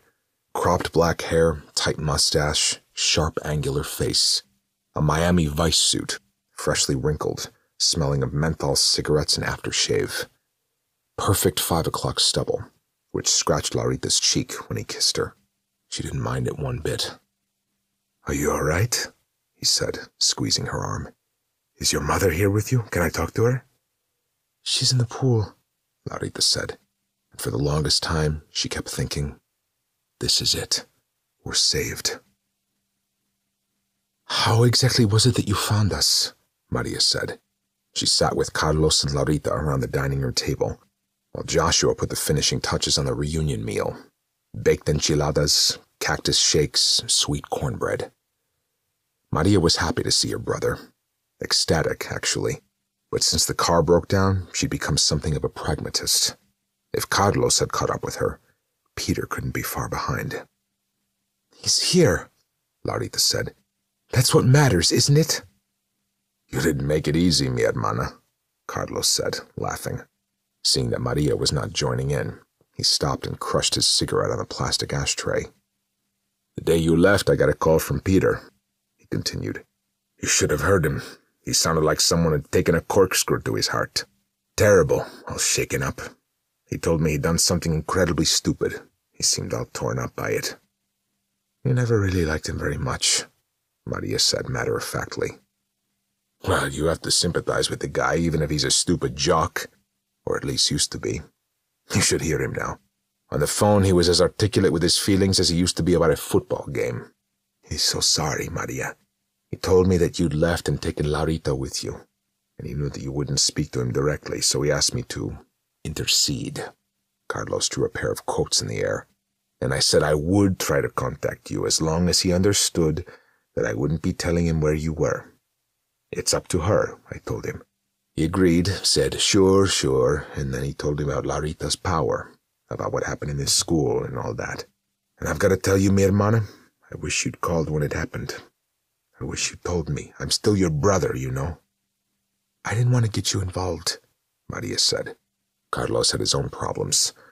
A marriage going sour, a cleaning business under investigation by the INS. Maria didn't think he was even allowed to leave Florida. Carlos gave her a sarcastic smile. Congratulations, he said. I'm not involved. Laurita laughed, missing the bitterness in her uncle's joke. After a moment, Joshua waltzed in from the kitchen, balancing a large plastic tray. Here you are, he said to each of them in turn. The plates were brimming with melted cheese and enchilada sauce. This looks great, Laurita said, lifting a string of cheddar with her index finger. She licked it off and, without intending to, smiled at Tío Carlos. What did he say about her? Maria asked. Did he tell you that he was ready to be a grown-up and deal with his daughter? Well, he didn't say that in so many words, but he was very apologetic. I'm not going back, Laurita interrupted. He hates me, I know it for a fact. Everyone at the table felt a twitch of anger and fear. Around the girl, a bright stream whirled and soon vanished. Don't worry, mija, Maria said. We're not going nowhere. They ate haltingly, between bursts of sharp conversation. The Cuban way, as Maria liked to call it. Laurita told her uncle about their trip, about the mountains and the monsoon and the interminable desert. She mentioned a sign down the road that read, "No services for 150 miles." Carlos asked about their plans, and Maria couldn't help but smile. Still working on them, she said, with little enthusiasm. Joshua shifted uncomfortably in his wicker chair. He missed the quietness of their meals, though he was glad to see Maria and Laurita acting so naturally. Still, he didn't care much for this uncle character. All night, Carlos had been treating him like furniture. Not one word in his direction, not even a thank you. Besides, there was something about his demeanor that bothered him. The way he slouched in his chair, the way he swung his cigarette while speaking, his moist smile, which seemed to drip at the sides of his mouth, reminded him of the corrupt hacendados in the old Zorro TV show, twirling their mustaches as they planned another indignity for the good people of California. "So, tell me," Carlos said, softly patting Joshua's forearm, "what's the deal with this place? I saw the pool out back. Must have cost you a bundle. Don't see you recouping in this location, though." Joshua was taken by surprise. "I don't know," he said. "It's just a motel, that's all." "Mr. Criswell's been very nice to us," Maria said. "You don't have to go and put him on the spot like that." "Didn't mean anything by it," Carlos said quickly. "It's all right," Joshua said. "It's not a big secret or anything. My wife and I built this place back in the 70s. We were going to make it into a desert resort, kind of like a Palm Springs in Utah. Thought we'd get some Las Vegas business, some Denver business, you know. But then we ran out of money, and we settled with a motel." "What happened to your wife?" Carlos said. Might as well have pinched Joshua in the throat. "Vicky got sick," he said. He ran a thumb across his forehead and winced. "She died during surgery. Her doctor made a big mistake. That's how I finished the pool, with the settlement money." "I'm so sorry," Laurita said. "Our father died a few years ago," Carlos said, sweeping his shirt with his fingers. "Actually, that's the last time I saw Maria and Laurita, at the funeral in Miami." "Yes, Maria mentioned something about that," Joshua said. He was glad for the turn in conversation. "Heart attack," Maria said. "Thank God it was quick." Carlos shook his head. "That's what the doctor told us," he said gravely. "But it wasn't the heart that killed him. What killed him, it was the disappointment. He died a bitter man." "Carlos, por Dios," Maria said, sounding exasperated. Joshua suspected that this was an old argument between the two siblings. She picked up her napkin by the corners, then shook the breadcrumbs onto her half-finished plate. No, that's the truth," her brother said. "Like Joshua said, it wasn't a big secret. He believed in the Cuban Revolution until Castro stole that from under him. He never wanted to run away from his patria. And he certainly couldn't stand all the vulgarity, the crass commercialism in the States. He was an intellectual, a professor of history, for Pete's sake." He took a long drag from his cigarette. "Maria and I, we turned out quite different. I don't think he ever forgave us for that." "That's enough," Maria said, her eyes fixed on the colorless ashtray. They were quiet for a while. Finally, Laurita stood up and started clearing the table. Hands on his lap, head bowed and cocked to the side, Joshua took a last bite of his meal and listened to the sound of his own breathing. Later that night, after he had finished cleaning the kitchen and settling Carlos in his room, after he had undressed and collapsed on his own stiff mattress, Joshua saw Vicky standing at his bedside, her face vacant, her belly open like a flaccid mouth. A paper sheet clung to her chest and pelvis, as if she were lying flat on a table. Her blonde hair was tied into a glistening bun. Joshua lay on his back, frozen. The linens felt like flypaper. "Honey, the roof's leaking again," Vicky said through her wound. "I just mopped a mess on the kitchen floor. Promise me you'll fix it tomorrow. Promise me, all right?" "I promise," Joshua said. His voice came out tinny, distant. "Also, we have to call the contractor about the Spanish tiles. A couple of them cracked with the change in temperature. Please, honey, remind me to call them in the morning. Promise me, all right?" "I promise," Joshua said. Vicky sat at the foot of the bed. As she slid across the mattress, closer to Joshua, her belly made a wet kissing sound. "What's wrong, honey?" she said. "You seem so unhappy lately. Will you tell me, please?" Joshua said. In his mind, a word formed and vanished. A too quick flash of a memory card, a meaningless whisper. "What can I do to make you happy?" she said, reaching inside herself. With her thumb, she drew a bloody trail across his cheek. Joshua wakened in motion, staggering on the cold tiles of the bathroom. The lights were off. He reached blindly for the toilet bowl. He clenched his hands on the rim, pitched his head forward, and threw up. Afterward, his mouth tasted of acid. His tongue felt like burnt wood. He dropped on the floor, next to the sink, and started to cry. Years ago, he had built a staircase that led from his second-floor window down to the courtyard, thinking of nights like this one, when the swimming pool called with such urgency. Joshua climbed down as if from a tree, nervously, with bent knees, his hands gripping the polished wood. At the last step, he opened a hidden fuse box and flicked on 2 switches. The spotlights lit in unison, like a well-rehearsed choir. The pool began to calm him immediately. Joshua walked close to the edge until his bare toes dangled freely over the water.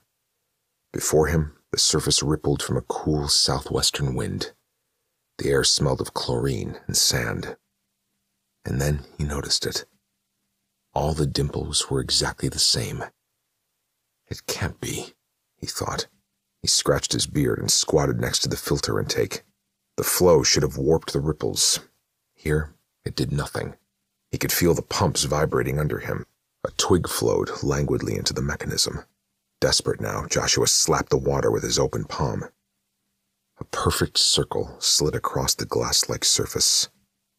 "Damn it," he said quietly.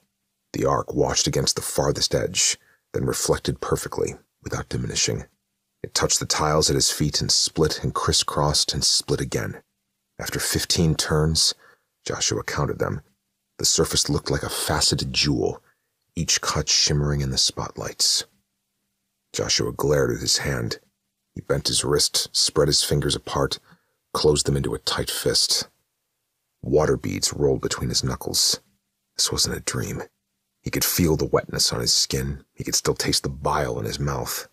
With a single touch, he had cracked the laws of physics, made him feel like a fool. "What can I do to make you happy?" Vicky's question snapped at him like a snake. Why hadn't he told her the truth? Take me back to California, take me back home. The resort had been her idea in the first place. Joshua had wanted nothing to do with it. When she first told him about her dream project, soon after they started dating, he'd taken it as a good change of tracks, nothing more. At the time, he'd been drifting, taking odd carpentry jobs, living in crowded, seedy apartments. The desert was wide open, she had said, filled with possibilities. He should have told her the truth, but he'd wanted to hurt her then. After the loans had fallen through, after her precious hotel had shrunk to a cheesy paperweight. "A baby," Joshua had answered, knowing full well that she couldn't give it to him. "I think we should have a child." Right then, she decided to have the surgery, to clear a path through her fallopian tubes. "Oh, God," Joshua whispered at the pool. He remembered her dreamy smile, the way she'd squeezed his hand, her playful pat as the orderly pushed away her gurney. It was clear to him now, for the first time, the wave he'd set in motion. Suddenly, Joshua found himself behind the registration desk, with no memory of walking away from the pool. The neon sign lit the room red and green. Joshua smiled. He'd never felt such a clear sense of purpose. Gingerly, he reached under the counter and grabbed his shotgun. And then he was outside. Joshua sat cross-legged upon a flat rock, cradled the gun in his arms. The wind had died down. The sky was overcast and starless. In the distance, the pool shone beautifully, like a glass eye on the dirt. He imagined the ripples spreading through the sand, dragging him all the way out here, to the edge of everything. He thought it strange, before pulling the trigger, how sweet the barrel tasted in his mouth. "What we got ourselves here," Sheriff Wilder said, holding fast to his belt buckle, "is a clear-cut case of self-inflicted murder." He took off his sunglasses and wiped the sweat off his forehead, using his shirt tail like a schoolboy. Standing by a poolside table, Maria got a quick glimpse of his belly, which was pale, round, and hairless. She turned her head away. For the first time in years, she didn't feel like talking. Maria was still dressed in her one-piece bathing suit. A dry towel hung from her shoulders. That morning, she'd come down to the courtyard for her swim and noticed the spotlights underwater. Joshua had always been very careful to shut everything off before going to bed. Maria's first guess was that he'd left in a hurry, maybe some kind of emergency.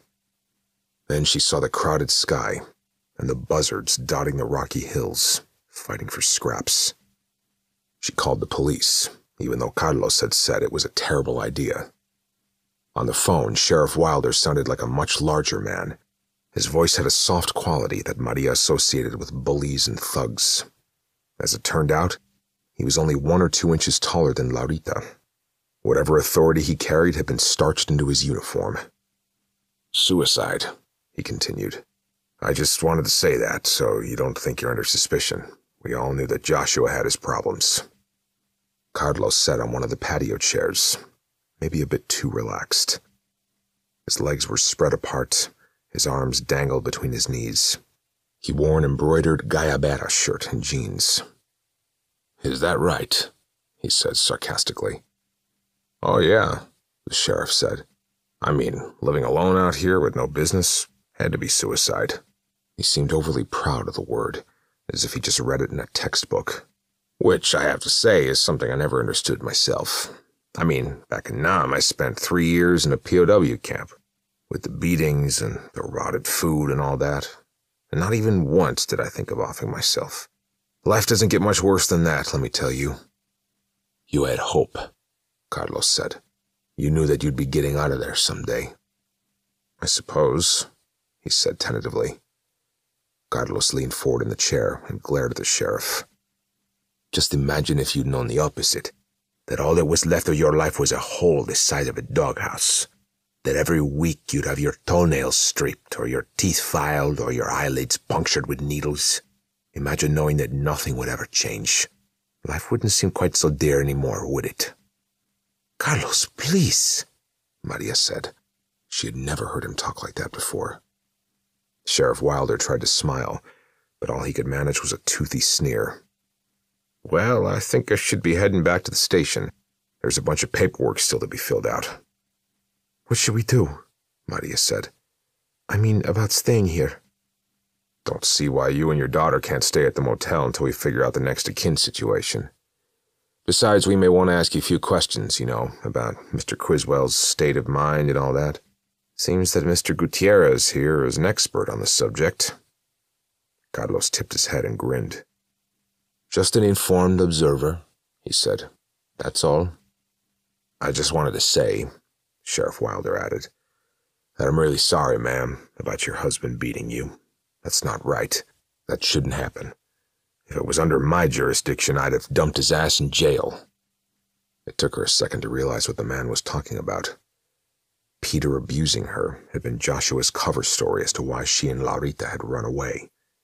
Maria had simply performed it. "I appreciate that," she said, and smiled softly like a victim. After Sheriff Wilder drove off, Laurita walked into the courtyard and plopped down on a chair next to her uncle. Her hands were pruned from doing the breakfast dishes. Maria was silently amazed. Back home, her daughter had seldom handled a dirty plate. "How are you doing, mija?" Tío Carlos asked Laurita. "You holding up all right?" "I'm fine," Laurita said, brushing her lips with the back of her hand. Maria paced under the shade of a poolside umbrella, scenarios tumbling in her head. After a minute, she opened her eyes wide and said, "We have to get out of here." "And go where?" Carlos shot back. "I have no idea, but if our names get into a police computer, it's only a matter of time before Peter finds us. We might as well take our chances in Las Vegas."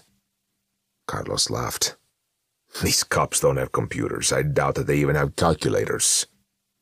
Maria took a shallow breath. "This here," she said loudly. "This is about my daughter." "Yeah, it's about me," Laurita exploded. "It's always about me." She stood up and ran back into the building, marking her path with a luminescent trail. After Laurita ran off, and Carlos promised to talk to her, Maria decided to take a swim. That had always made her feel better when she was a child. Perhaps it would work again. On her 12th lap, Maria saw, through the churned water in her wake, a piece of cloth lying at the bottom of the pool. Thinking that it could have been Joshua's, and in some way it connected to his suicide, she stopped her crawl and tipped downward like a swing. Underwater, she couldn't make out the color of the cloth, nor the design, which was hopelessly distorted by the refracted light. Still, there was something familiar about the fabric. It slipped and crinkled between her fingers. She brought it close to her eyes, unfolded a pair of straps and a skirt. A dress. Her dress. The dress. Maria swung her arms like a fan and slowly rose to the surface. It was impossible. The sundress had been lost under the Caribbean waves. She had left it behind when she swam after the skiff. It couldn't be here. She couldn't be holding it in her hands. She felt her blood streaming through her temples. Cicadas chirped in the distance. The air smelled of loam and pine needles. "Que diablos?" she mumbled. To her left, there was a wall of trees, pines, their bark gray and cragged. To her right stood an elegant 2-story house, with sliding glass doors surrounded by a wildflower garden. It was early afternoon, but the wind on her ears felt cool and moist. Cloth in hand, Maria climbed out of the pool, which had suddenly become smaller, almost square in shape. The springboard was gone, so were the cocktail tables. As she staggered toward the house, Maria began to experience an odd sense of déjà vu, a hint of unacquired knowledge, of memories without experience. She knew that this was her house, though it looked nothing like their modest colonial in Long Island. She knew that the water that streamed down her legs had come from her pool, though they had never been able to afford one. The trees, the ceramic-tiled patio, the garden, they all belonged to her. She opened a sliding glass door. Behind it, there was a lavish parlor. Marble floors, black leather furniture, 20-foot ceiling. Peter stood by the empty fireplace, dressed in slacks and a white shirt, holding a wine glass with 3 relaxed fingers. Maria was not surprised by this. When she walked inside, he turned quickly and smiled at her. "Better change," he said. "Christine and David should be here in about 15 minutes. "Don't worry," she found herself saying. "You know they're always late." "Is that what you're wearing?" Peter pointed at the wet dress in Maria's hand. "Oh, no," she said, suddenly confused. "I found this, well, it was in the pool." "Maybe one of the Kaufman kids dropped it by accident." Maria shook her head violently, as if to drain her ear canal. Something was screaming in her skull. This wasn't her house. This wasn't her life. "Where's Laurita?" she said, as calmly as possible. "Pardon me?" "Where's my daughter?" she yelled. Peter carefully placed his wineglass on the mantelpiece. "You know where she is," he said, looking down at his feet. She did. They had turned her into the authorities. Peter had gotten another promotion at the bank. She had opened her own real estate agency. They had bought a new house, built a pool, gotten in shape. "No," she said. The parking lot was empty, except for the still-dead Corolla and Carlos's brand-new Chevy. Mr. Criswell's pickup truck was parked out back, away from visitors. As she walked to her uncle's car, Laurita felt the gravel rolling under her sneakers. The hot wind filled her t-shirt, made the wide sleeves flutter. She cupped her hands against the driver's side window, vaguely hoping to find the key in the ignition. No such luck. Instead, she saw a couple of salsa cassettes strewn on the dashboard, their plastic cases warped by the sun. She sat on the hood of the Chevy, waiting. After a minute, Tio Carlos pushed through the front door, stepped onto the gravel, jogged toward her. His gallabera was drenched with sweat. Through the fabric, Laurita could see the black hairs on his chest, matted into a neat triangle. She was glad that it was Carlos who'd come for her, and not her mother. He stopped in front of Laurita and caught his breath. He hadn't gotten used to the dry heat, apparently. "It's like the beach out here," he said. "All you need is the brackish smell and the coastline, maybe a couple of palm trees." He paused to scratch his mustache. "Your mother is trying, you know. She's trying real hard." "I didn't ask her," Laurita said. "Maybe, but she did ask me to talk to you," he said. "Maybe I don't want to talk." "Okay," he said. "That's fine with me." He shuffled around the car and started pacing back to the office. The wind made a breathy sound in Laurita's ear, like a child whistling. Wait a minute, she called out. Yeah? Did she say anything about me? Your mother? Only that you're being a brat, that she's getting sick of your histrionics. Does she hate me? The question had jumped from her mouth before she was able to stop it. Carlos laughed, much too quickly. What? Of course not. Why would she hate you? For messing things up for her? For breaking up the family? A string of light fluttered above Laurita's shoulders. She did her best to ignore it. Well, Carlos began, then stopped. Well, what? What did she say about me? She didn't tell me much, but what you're saying kind of makes sense. Maybe she does blame you for being stuck out here. The sparks grew brighter, coiled into a rope-like weave. I know she blames me, she said, trying to squelch her fear. I mean, it's my fault, so of course she blames me. What I want to know is if she hates me. I can't tell you that, Carlos said and held up his hands. Hate is something that happens between two people. You can't really see it from the outside. Oh, come on, Laurita said, exasperated. There was no way Tío Carlos could be serious. It's the truth.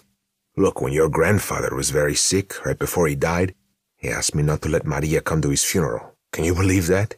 He blamed her for killing Mami during the delivery. Right at the end, he said to me, I fulfilled my responsibilities as a father, now I want to die in peace. Nobody knew. I wouldn't have known myself if he hadn't whispered it in my ear that... The sound of a screaming engine covered the end of his speech. Laurita glanced at the road. The yellow Corvette was already a mile down the highway, raising a great dust cloud into the air. Shading her eyes, she watched the car shrink to a gleaming dot. When she turned back to the motel, Tío Carlos was gone. The front door shut by itself, without sound. For a while afterward, as she tiptoed upstairs to her bedroom, as she quietly filled her backpack with tube socks and underwear, the highway remained in her pupils, a ghostly artificial coastline, a path through the light. The dress hit the kitchen counter with a sick slapping sound, like meat on the cutting block. Maria's trip had certainly been no hallucination. The wet rag proved it. She was now back in Joshua Criswell's motel, back in the desert, but the dress lingered, coiled into a red and purple mess, stained with sea salt. She had returned. Maria gave herself credit for that. As soon as she'd realized where she was, she had dashed out of the living room and jumped into the square pool. She hit her head on the bottom, a glancing blow that left her momentarily disoriented, as if she'd been caught in a rolling wave. When she surfaced, the beautiful house had been replaced by the sun-washed motel. The pines had withered to spindly, dry bushes. The rich soil had turned to sand. Maria waded to the edge and lifted herself from the water, the cloth wrapped tightly around her arm. As she walked to the kitchen, she felt at once confused, relieved, and disappointed, as if she'd been awakened from a strange but pleasant dream. Her forehead throbbed. There would be a lump by morning. In the cupboard, Maria found a bottle of rice wine, which Joshua used to keep, for Japanese recipes. She unscrewed the cap, served 3 inches into an empty mason jar, then swallowed the pungent liquid in one quick gulp. She hated to drink. She hated sake in particular. Still, she needed something hot in her stomach. A cold void had opened inside of her. Just a moment ago, she had conceived the inconceivable, and she loathed herself for it. I have to talk to her, she thought. Yes, I need to explain myself. She remembered the painful delivery, the feeling of absolution when she'd realized that she was still alive, that unlike her mother, she had survived the endeavor. She remembered the weight of Laurita in her arms, surprisingly light at first, but soon a burden, straining her back and elbows, crushing her breast. Maria dropped the mason jar in the sink and sauntered through the common room, up the carpeted stairs, down the hallway. She stopped at her daughter's door and knocked 3 times, as if giving a signal. Laurita, she said. Are you sleeping, mija? There was no answer. Warily, she grasped the brass knob. The metal was cold in her hand. The words came as soon as she opened the door. "Hello, sister." Carlos was lying sideways on the bed, his head nestled in the crook of his arm, pretending to be asleep. He smiled icily at her and stretched like a cat. Maria stood motionless. There was something wildly wrong about the scene before her. Sunlight came too brightly through the shuttered windows. The air stank of rotten teeth. "What are you doing here?" she said. "I thought you were talking to Laurita." "Laurita's gone," Carlos said. His voice sounded different, deeper, impossibly resonant. "Gone? What do you mean?" "She left. She packed her things and headed for the road." "And you let her?" Maria could feel her throat tightening, her heart beating without rhythm. "Sure," Carlos said. He sat up in bed and rubbed his eyes. "That's what you wanted, right? Get her out of your life." Maria stepped back into the hallway. The door shined with a dark, oily gleam. "You're not my brother," she said in Spanish. "Of course I'm not your brother," he said in the same language and licked his teeth. "That would be foolish. Carlos Gutierrez has been dead for a week. Slit his wrists with a bread knife. I'm afraid he made a terrible mess of the kitchen." He rose from bed slowly, pulled his shoulders back, and groaned. Suddenly, a crack opened in his sternum. Maria watched in painful fascination. His body folded outward, then reversed itself like a glove. Inside, there was a shapeless clot, which soon gathered into a creature, a swollen parody of a man, clothed in tattered shadows, its head sculpted from a slab of bone. Towering before her, the thing peered at Maria with dead, igneous eyes. She imagined herself screaming, shielding her face, cowering. She couldn't move. Her muscles felt like paper. Her throat was filled with glass shards. "La muerte," she thought. The creature appeared to smile, though his jaw was fixed in place. "No, not death," he said. "Something else entirely. I am the bearer of ill tidings, the flawless, cruel mirror. I am fear, the shatterer of illusions, the weaver of guilt and failure. I am, in a word, despair." The dusty Plymouth Reliant was heading westward. Standing at the edge of the pavement, Laurita raised her thumb impassively, hip thrust to the side, elbow touching her flank. Since she'd left the motel about 20 minutes ago, 2 cars had gone by her without even tapping their brakes. Now she was hot and parched.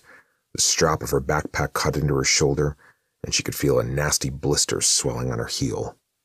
Chances were that she would be walking till nightfall, and she was none too happy about it. To her surprise, the Reliant stopped a few yards ahead of Laurita. Oklahoma plates, she noticed as she hurried to the car. Must have been traveling for days. The driver, a slim blonde man, dressed in crisp jeans and a white Oxford shirt, gave her a quick once-over, then reached across the seats and opened the door. Laurita climbed in at once, ignoring the paper bags that covered the floor, the stench of dried beer, the French fries in the ashtray. She was jittery as a bird, but the man looked harmless enough. Besides, it was far too hot to walk. As soon as they pulled away from the shoulder, the driver introduced himself as Paul Bovary, luckiest man on the planet. "Ah," Laurita said. Without thinking, she drew her knees together and crossed her ankles. "You headed for Vegas?" the man said. She nodded. "Is that where you're going?" "Oh, yeah," he said, with a slippery laugh. "We're cleaning that sucker out, me and Jesus. You just wait and see."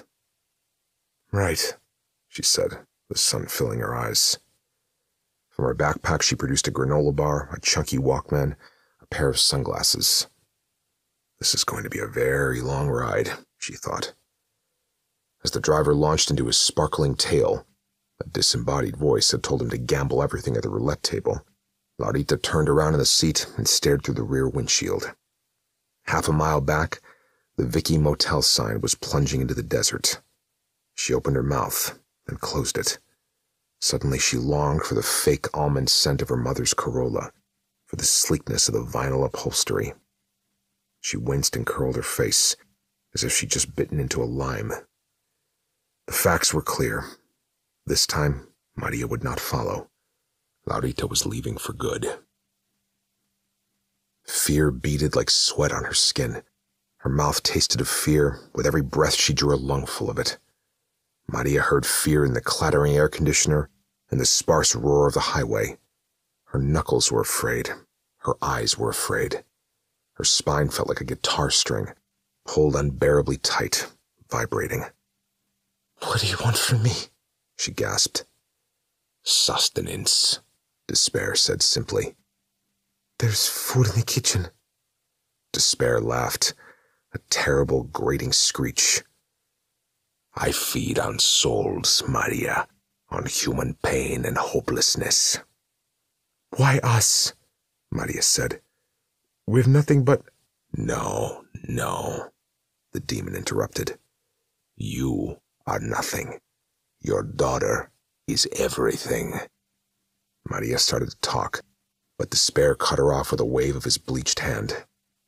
"It was so beautiful, that first display," he said, glancing wistfully at the stucco ceiling. "So pure and meaningless. 30 horrified children, their hearts crying in unison, their teacher running out of the classroom, out of the building, throwing herself into traffic. Such a beautiful, chaotic instant. The incident in the school lab." Through the haze of fright, Maria recalled the principal's story. One of Laurita's classmates had, as a joke, replaced her fetal pig with a rat. When she lifted the tray cover, all hell had broken loose. "Laurita would be my conduit," Despair continued. "Through her I shall project my despondency across cities. I shall drain the souls of nations, and my power will be unmeasurable." At once, Maria felt a brilliant swell of anger. "I won't let you," she whispered. Despair spread his shadow cloak and turned away. "Please, Maria, spare me the protective mother performance. We both know it is a lie." "I love my daughter," she cried, warmth rushing into her limbs. "You have to be alive for that," he said and shook his head. "You have to be alive." Despair stood by the window, apparently deep in thought, facing away from her. Laurita's bed lay between them, its linen stripped and tossed over the side. Maria bent her elbows, flexed her knees slightly. This was her opportunity. The fall from the second floor would not kill him, but it would certainly hurt him. She crouched silently, feeling a burn in her thighs and back, the sweet ache of anticipation. The carpet was soft on her palms. She thought of her daughter, of glass shattering, of blood and crushed bones, and she pounced, stepping onto the mattress and springing forward, eyes shut, forearms crossed over her face. "Vete al carajo!" she screamed, before hitting the water. Blackness, then a washed moonlight, plankton glittering like sequins. Maria floated in brine, suddenly awake. The skirt of her sundress fluttered about her, as if she were dancing, spinning to a delicious mambo tune. There was no music, though, no smell of coconut milk, no children in blue cotton uniforms giggling. Only the sea, salt in her wide-open eyes, a sharp pain in her throat. She had just fallen off the skiff, that much she remembered. The rudder had smacked her young chest and sent her over the stern. I was asleep. The wind changed direction, and the rudder swiveled and the cold beam pushed her backwards. I was asleep. The wood creaked and the rudder swiveled.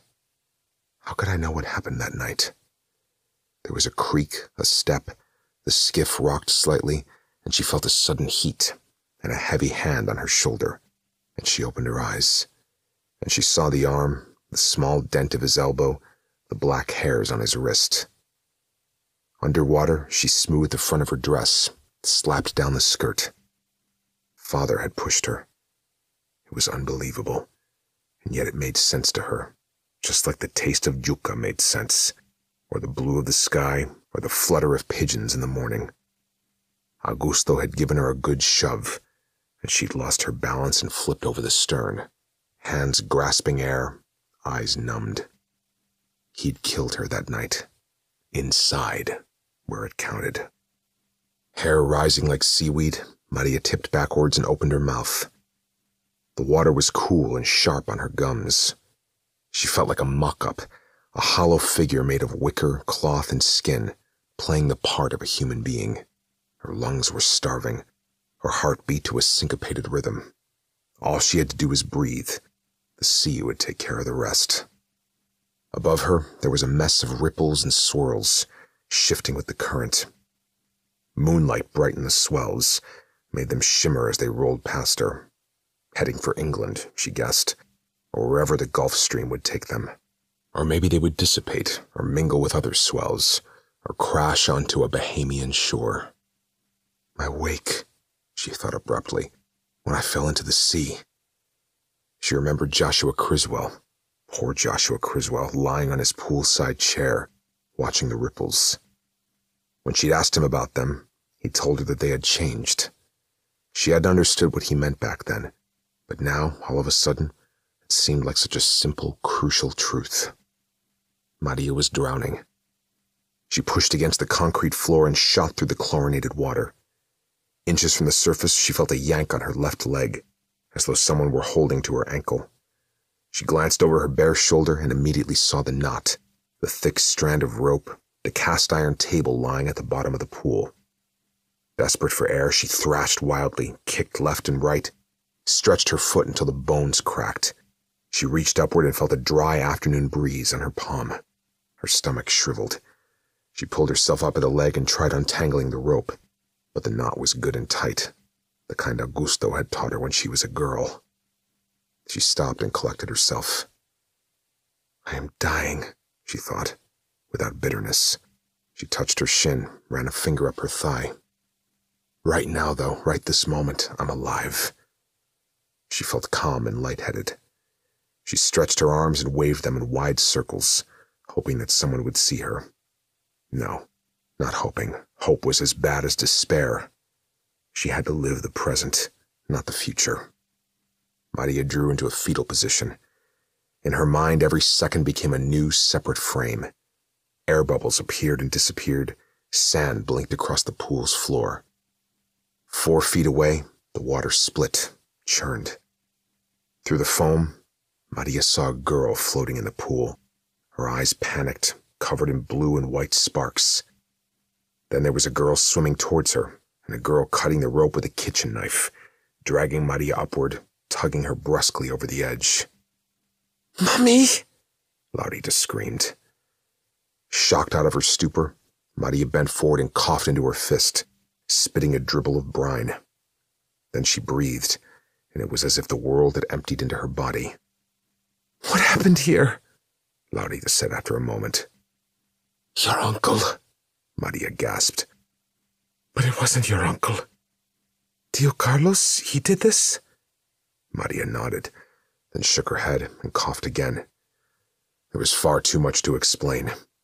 Gingerly, she reached forward and held her daughter. "I was so afraid, Mija," she said. "I thought I'd lost you. I thought you were gone." "I changed my mind," Laurita said, a line she'd been saving since Paul Bovary had dropped her off by the side of the road. Felt good to finally use it. "I love you," Maria said. Laurita pulled away as if she'd burned herself on her mother's skin. "What do you mean when you say that?" "I mean that I love you," Maria said.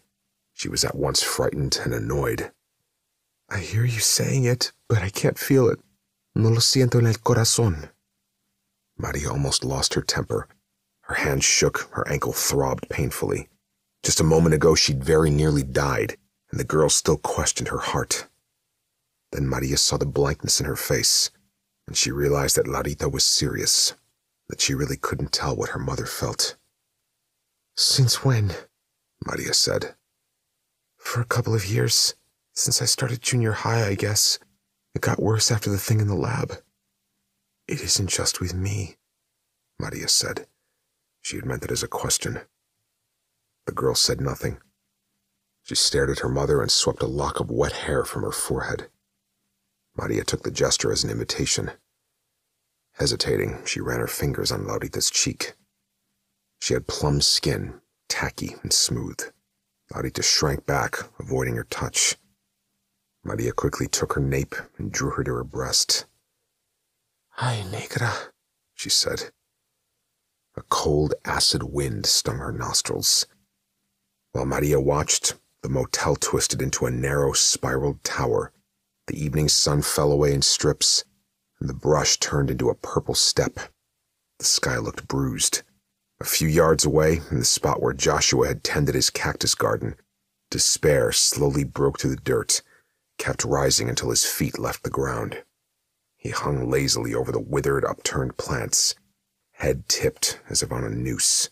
His shadow cloak flitted in the breeze, reminding her of the tattered sail of the dress. Not this time, Maria thought. The demon laughed. How poignant, he said, batting the dust from his muscular thighs. How perfectly poignant. Laurita tried to turn and look, but Maria held her firmly. Listen to me, she whispered. This is my love, Mija. This right now, what I'm doing. The girl shut her eyes. To believe her mother, she realized she would have to make up the word, give it a new meaning. Heat of a body, smell of wet hair and spandex. It almost made sense to her. You're now part of my realm, Despair shouted, obviously amused. Fixtures, so to speak. He hovered closer, pretending to walk on air. With a flick of his wrist, the ground rose about mother and daughter, covered their legs and waists in soot. This is my love, Maria said again, her voice trembling. Yes, Laurita thought. Instantly, a ripple of light, like soap film, issued from her skin. As it expanded, the wake scoured Despair's illusion. Purple sand lifting, wilted cacti tossing in the wind. Then it slapped the demon, and he grimaced and tumbled backwards, cursing in a loud, unintelligible hiss. The impact pushed him clear through the spiraled tower, which split in half and crumbled. Before disappearing into the brightness, the demon yelled, No hope without despair. To their surprise, Sheriff Wilder didn't ask many questions about Carlos's disappearance. Maria had only to say the word mutant, and he nodded and stroked his cheek. A few years ago we had one in Raleigh, he said. A town kid, liked to burn things with his fingers. Hurt a bunch of people, it seems, though nobody pressed charges. We ended up having to call those X Factor guys from TV. They came right up and took him away. Don't know what we do nowadays, since X Factor don't do that stuff no more. Something like that happened with Tio Carlos, Laurita said, trying to hide an embarrassed grin. She leaned forward on the vinyl couch and crossed her arms. He was a shape changer, Maria said. She sat on the reception desk, next to the empty cash register, her swollen foot resting on a stool. Pretending to be my brother. I guess Peter hired him to convince me to go back home. Let me tell you, as soon as we found out, we grabbed Joshua's shotgun and sent him away. You did the right thing, Sheriff Wilder said. He fixed his gun belt and stepped sideways to the glass door. Just as he was about to open it, he added, Ma'am, I'm sorry about you having to vacate the place. Stupid bank rules. I know, Maria said. But I was thinking, since you're going to be taking the bus, maybe I can buy that Corolla of yours. I mean, the engine's busted, but I bet the parts would sell. How much would you want for it? Maria turned to Laurita and hunched her eyebrows. I don't know, she said. $100? 500? Sheriff Wilder pulled out a money clip and methodically counted the bills. Sounds like a bargain. She thanked him with a broad smile. After he'd gone outside, Maria dropped to the floor, carefully, landing on her left foot, and said quietly, It made him feel good, helping us out. Made him feel like a big man. Oh, Laurita said, touching her jaw. Later that morning, as they loaded the bags into Carlos's abandoned Chevy, Laurita asked her mother about the night on the boat. Maria had told her everything about Despair's illusion, and now Laurita wanted to know if it was true, if Augusto had pushed his daughter overboard. "I was sleeping," Maria said sheepishly. "I didn't see a thing." She shut the trunk and hobbled around the car to the driver's seat. Laurita climbed on the passenger side. The car was steaming inside. Even after 2 days, the upholstery still smelled of menthol cigarettes. It was then that it hit her. Tío Carlos had killed himself. Suddenly she started to bawl, so hard that her face hurt. For her uncle, for Joshua Criswell, for the father she'd left behind. Light danced on her body, spread over the dashboard, through the cushioned seats. Holding the key to the ignition, Maria felt a twitch in her chest, and she folded over the steering wheel and cried. It didn't matter that it was her daughter's grief. It didn't matter at all. Carnage. Mayhem Party by Robert Sheckley. There was a big crowd that day at the Vanezzi Palace on the Giudecca in Venice. The Jewel of the Adriatic was hosting that year's conference of international forensic psychologists. This was the second day of the conference, and all seats in the hall, which had been converted from a 14th century Venetian palazzo, were taken. The aisles were filled with standees, and some people were even crouched in the stairwells, trying to avoid the disapproving eyes of the ushers.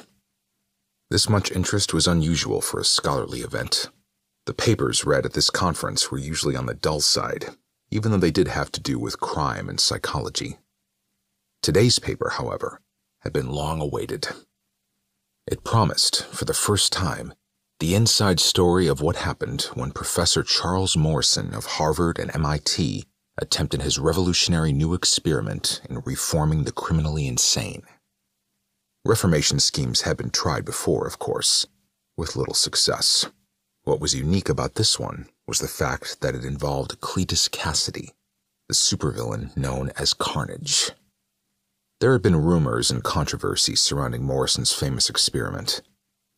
It had been carried out little more than a year ago in the California town of Santa Rosa.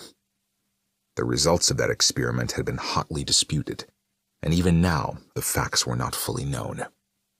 Now it was expected that Edward Ramakrishna, the man who had been Morrison's assistant at the time of the fateful experiment, was going to reveal what really happened in his presentation.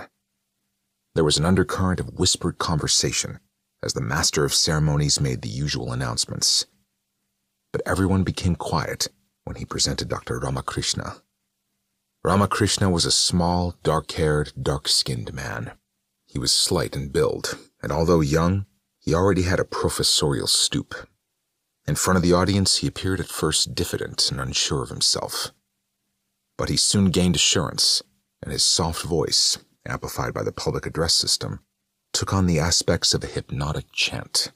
The audience listened in fascination as Ramakrishna brought them back to those days when Charles Morrison was setting up his experiment.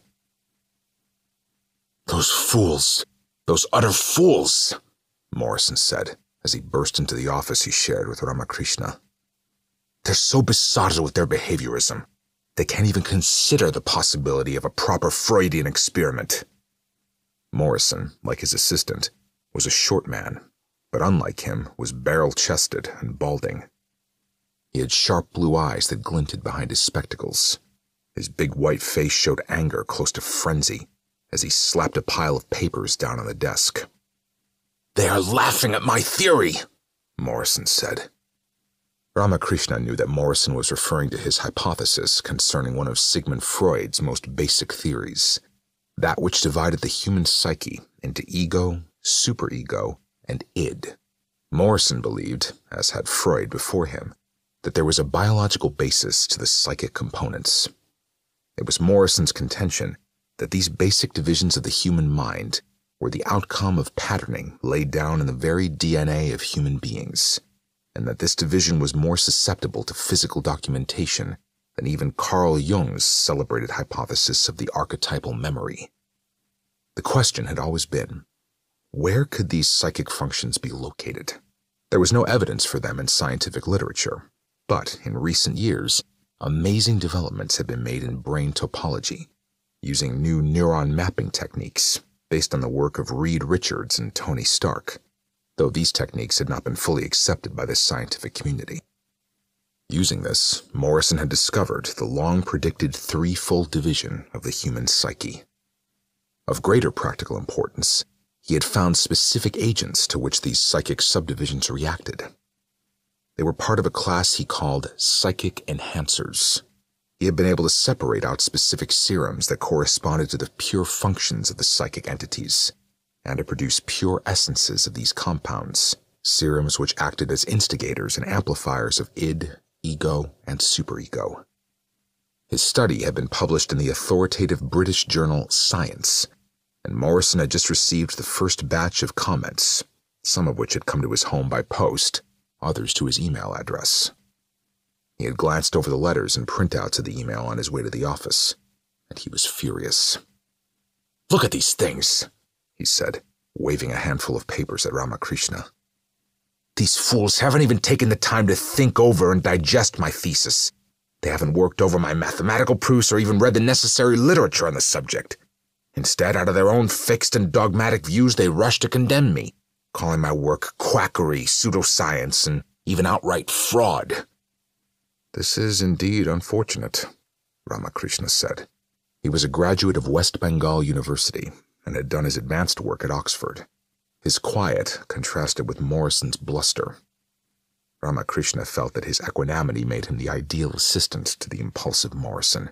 However, even he felt some of the outrage that Morrison was expressing, for he too had been involved in the research and experiments, and Morrison had permitted him to sign his name to the article. "I'd be happy to help you answer the letters," Ramakrishna said. "Surely when we point out the errors in their judgments, the defects in their methodology—" "We'll do no such thing," Morrison said. "We're going to prove my thesis in the only way that'll make any impact on these dunces. We're going to take a violent supercriminal and convert him to an exemplary meekness." Ramakrishna blinked. "The theory hasn't been tested in the field yet." "No time like the present," Morrison said. "I suppose so," Ramakrishna said. "But why not start with some ordinary psychotic?" Morrison had been sitting at his desk brooding on the pile of critical letters. Now he looked up, glaring. "And have those fools say I picked an easy one? Not a chance. I'm going to pick the hardest there is, the most impossible one. Curing him will prove my case beyond doubt." "Who did you have in mind?" Ramakrishna asked. "Ever hear of Carnage?" Morrison asked. Ramakrishna had indeed heard of Carnage. Who hadn't? Already a notorious serial killer, Cletus Cassidy had had a fateful encounter with an alien being while in prison. He'd merged with this alien, which provided him with a lethal, shape-changing costume. When he wore the costume, he called himself Carnage, and Carnage was a worse serial killer than Cassidy had ever been. Others had tried to cure him. Lifestream Technologies had attempted a physical removal of the alien presence from Cassidy's blood. The Ravencroft Institute had gone for a psychological cure. Both failed miserably. Still, Ramakrishna decided, if Morrison's theory worked on Carnage, it would work on anyone. Dr. Morrison's superior was Captain Flynn Baxter, who worked out of the National Police Advisory Board in Washington, D.C. Baxter had had an exemplary career both as a criminologist and as a working cop. He had been in charge of police efforts in two of America's most notorious crime cities, Detroit and East St. Louis. When he retired from active duty on the streets, the president had appointed him to head up the newly formed National Police Advisory Board. Baxter had always been a strong proponent of Dr. Morrison's views on the possible re-education of criminals, but this scheme almost took his breath away by its very boldness. "You want to reform a supervillain?" he said. "Did you have a particular one in mind?" Morrison nodded. "Cletus Cassidy." "Carnage? That's a big order, Charlie," Baxter said. "Couldn't you pick someone a little simpler to start with?" "That's what my assistant asked me," Morrison said. And I'll give you the same answer I gave him. This theory can and will work, and we need something spectacular to shut up the critics. Something that'll get enough headlines so that we can get proper funding for a really effective program. We don't even have Carnage in custody, Baxter said. Do you think he's just going to walk in because you send out a notice saying you want to reform him? I think I can get him, Morrison said. How? My idea is built around an item I saw in the newspaper a few days ago. It seems that a group of the country's most dangerous killers are being taken from prisons all around the country and brought to a special think tank in Santa Rosa, California. They're going to be studied by experts in the hopes of preventing further crimes. I've heard about that plan too, Baxter said. What's that got to do with Cassidy? Nothing yet, but it will when I put my plan into operation. Charlie, nobody even knows where Cassidy lives, where he hangs out. He's got no known M.O., except that he hates Spider-Man. How do you expect to get word to him? Leave that to me, sir. Do I have your approval? I've backed you before, Captain Baxter said. And I'll back you again if you insist, but think about it, Charlie. This can be a very dangerous scheme. Then I have your okay? Morrison asked once again. Yeah, you got it. Thank you, sir. You'll be the first to hear of the results. Ramakrishna was more than a little apprehensive when he heard from Morrison that the scheme to reform Carnage had been approved. The idea lay in getting hold of Carnage long enough to give him a dose of one of the purified essences that Morrison had succeeded in isolating. This substance was too powerful for an ordinary man to take. It would likely kill him. But Morrison had obtained Carnage's biological profile from Ravencroft, and his unique alien metabolism would allow him to survive. When Carnage swallowed the superego substance that was the basis of conscience, Carnage would become a changed man, reformed from within, incapable of continuing in his horrifying ways. That at least was the theory. But still, it was a risky experiment. It was difficult to the point of impossibility to get anywhere near Carnage. But it seemed worth taking that risk because the supervillain's campaign of terror was so gruesome that it seemed reasonable to try anything to stop him. Over the next several days, the social experiment that was to be carried out at Santa Rosa, California, received more publicity than the founders of the experiment had ever expected. Due to Baxter's ties with the media, the experiment got sound bites on all the major TV news broadcasts. There were follow-up articles on it in the newspapers. Suddenly, it had gone from an obscure experiment to the biggest move against crime of the century. Morrison was gambling that Cletus Cassidy, wherever he was, would hear about this and would be intrigued. That part of the scientist's theory was proven correct.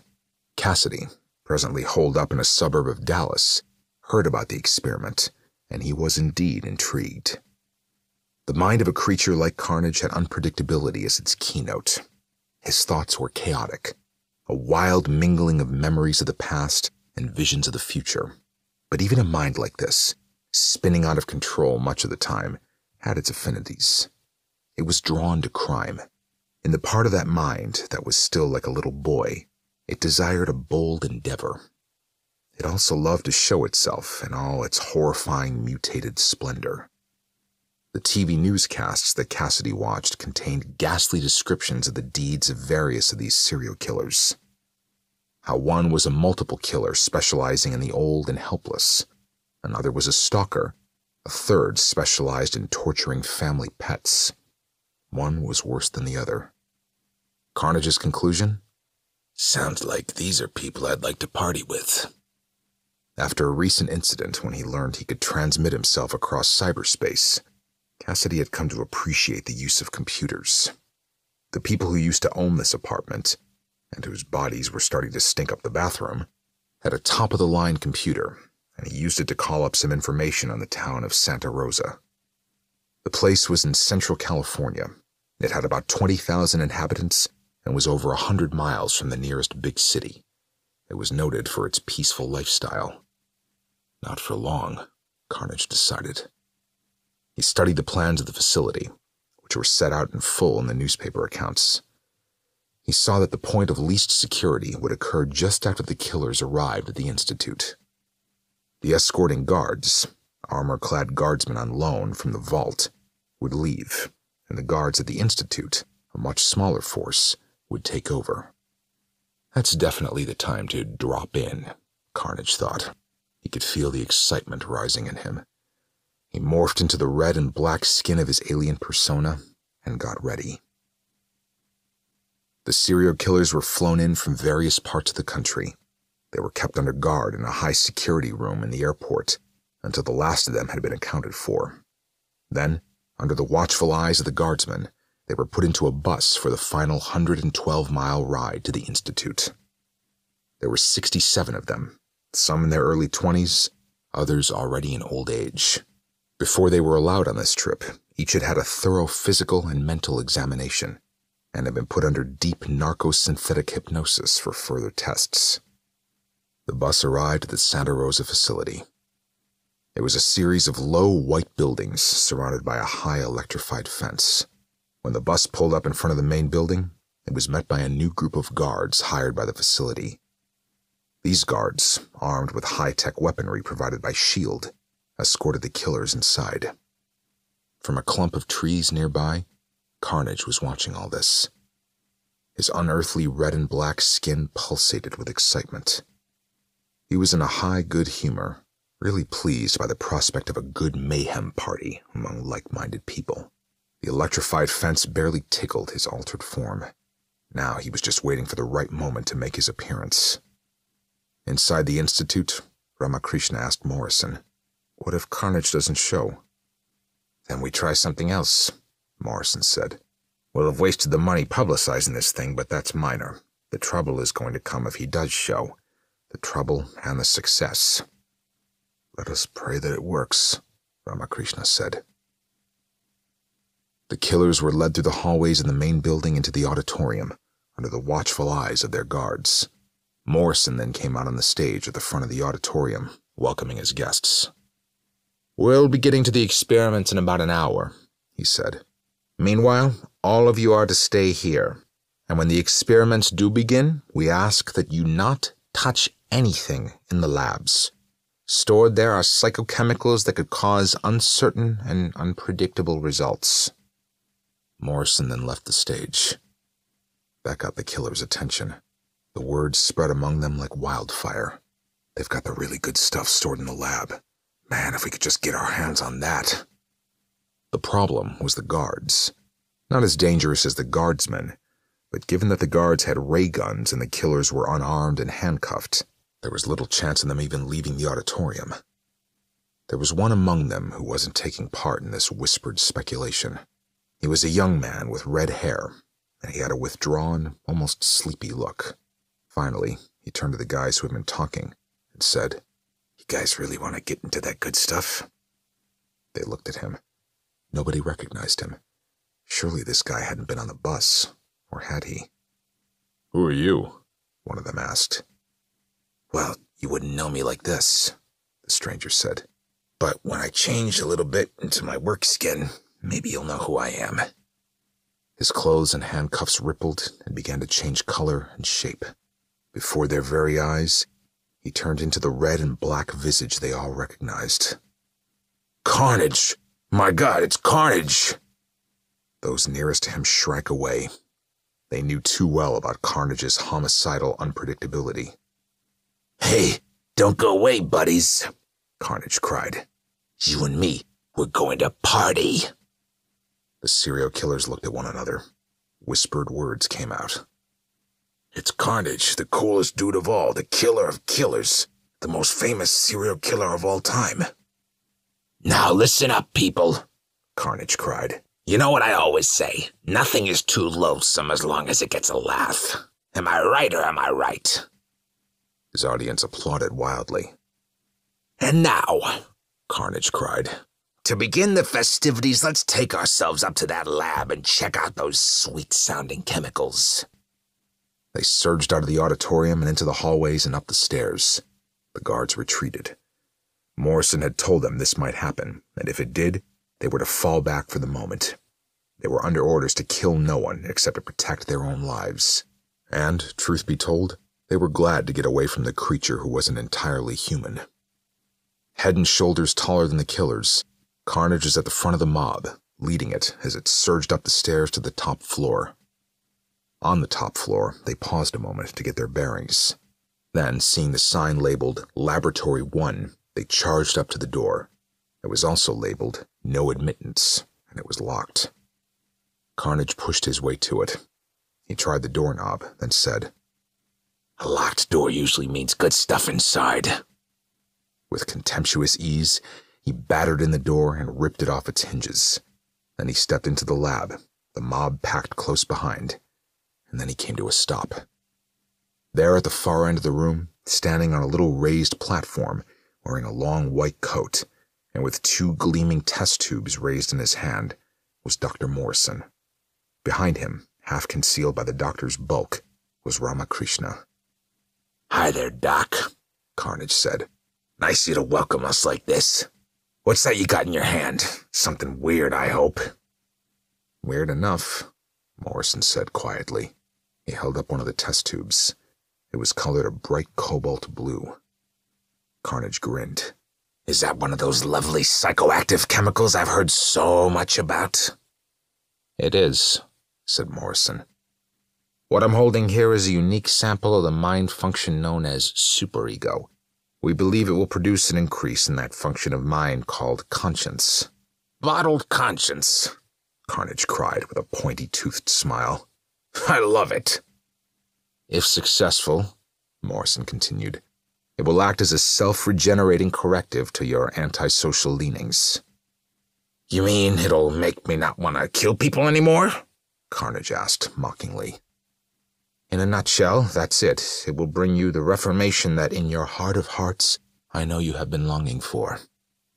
Carnage laughed an ugly laugh that stated more eloquently than words just what he thought of Morrison's opinion. Undaunted, the doctor continued, "I am certain that every intelligent creature yearns for redemption, goodness, and a useful place in society." "You know, Doc," Carnage said, "you're as bad as those jackasses at Ravencroft. You think I got a secret desire to be good? Give me that stuff." "Be careful," Morrison said. "It's very rare, priceless." "Is that a fact?" Carnage grabbed the test tube and crushed it in his hand. Then, to the wild applause of the killers, he allowed his costume to fall away from his head, revealing his red hair. He rubbed the sticky stuff into his curly locks. "I've always wanted to have good hair," Carnage said. "Maybe this'll do the trick. What's in the other tube?" "Nothing you'd be interested in," Morrison said, shielding the test tube and the substance within it, which was colored a bright red. Carnage plucked the test tube out of his fingers. "Tell me about it, Doc. And no lies. Believe me, I can tell when you're lying." "I wouldn't dream of lying to you," Morrison said stiffly. "The red substance in that test tube contains the base from which we extracted the superego substance." "Base? What are you talking about?" "In order to get abstract of superego, we had to produce essence of ego first." Carnage held the tube up to the light. "Ego, huh?" "The pure stuff.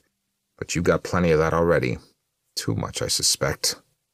"Hey," Carnage said, "you can't get too much ego." "Wait," Morrison said. "The substance hasn't been tested on a human."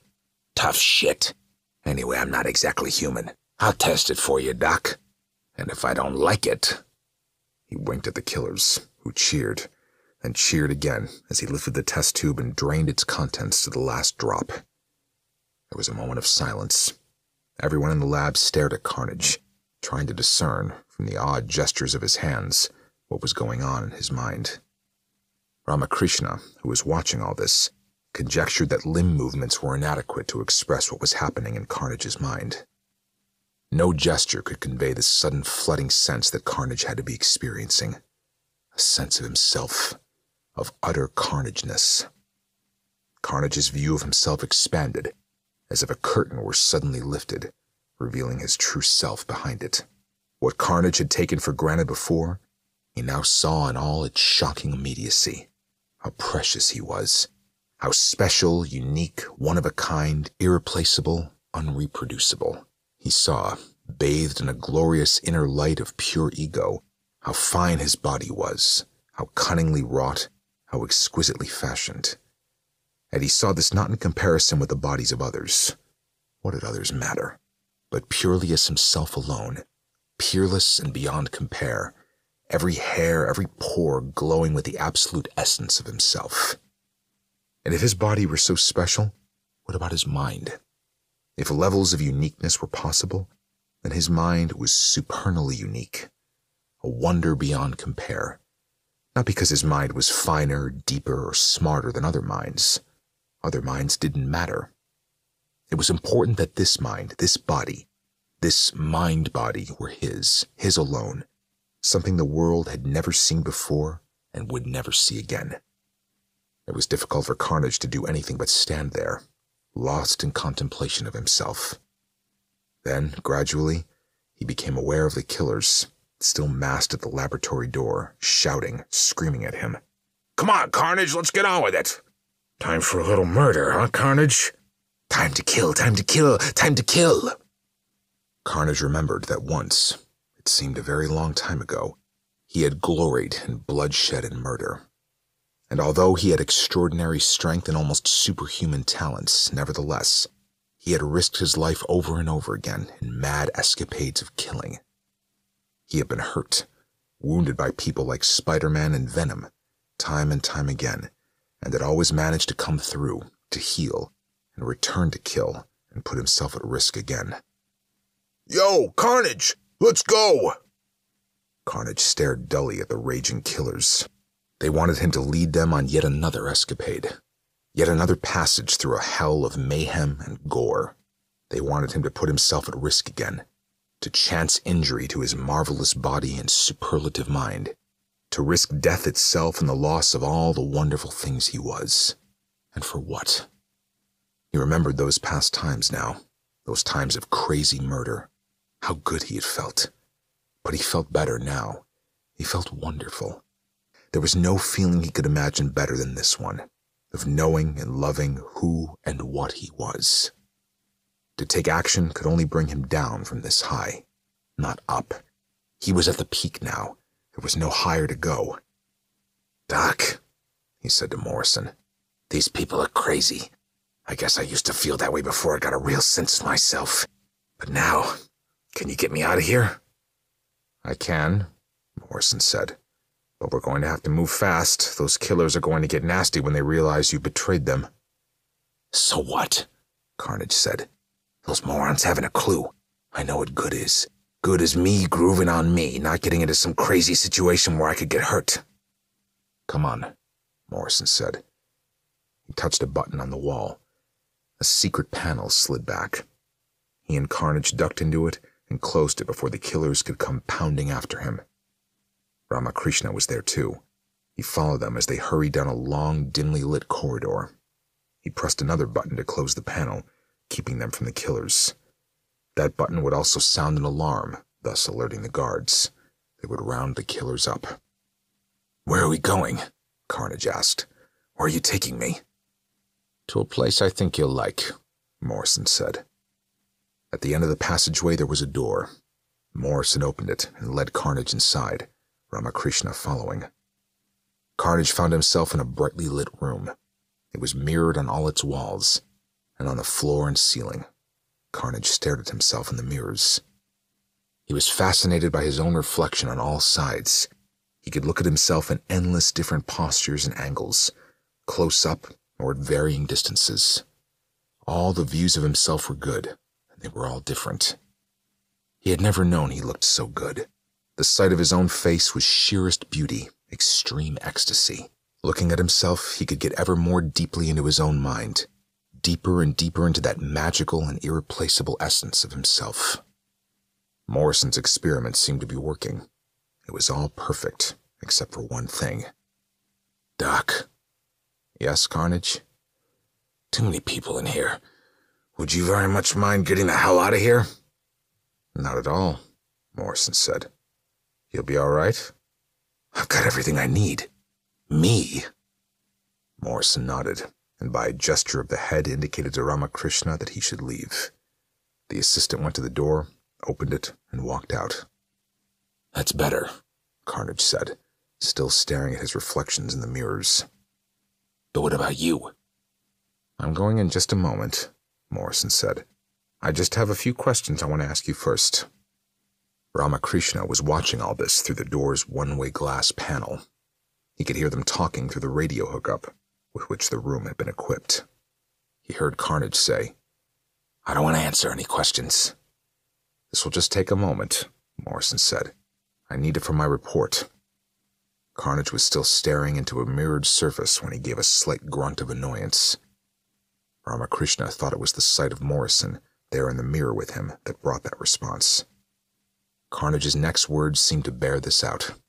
Only room for one of us in this mirror, Carnage shouted, and whirled, suddenly looming up over Morrison, large and terrifying.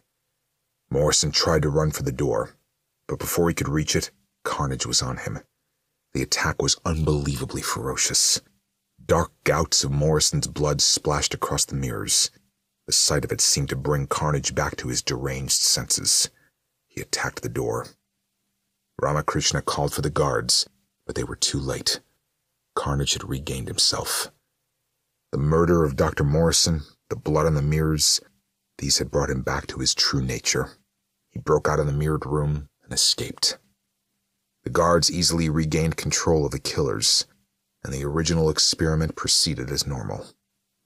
Dr. Morrison was buried in a closed casket. This is what Ramakrishna explained almost a year later when he gave his talk in Venice.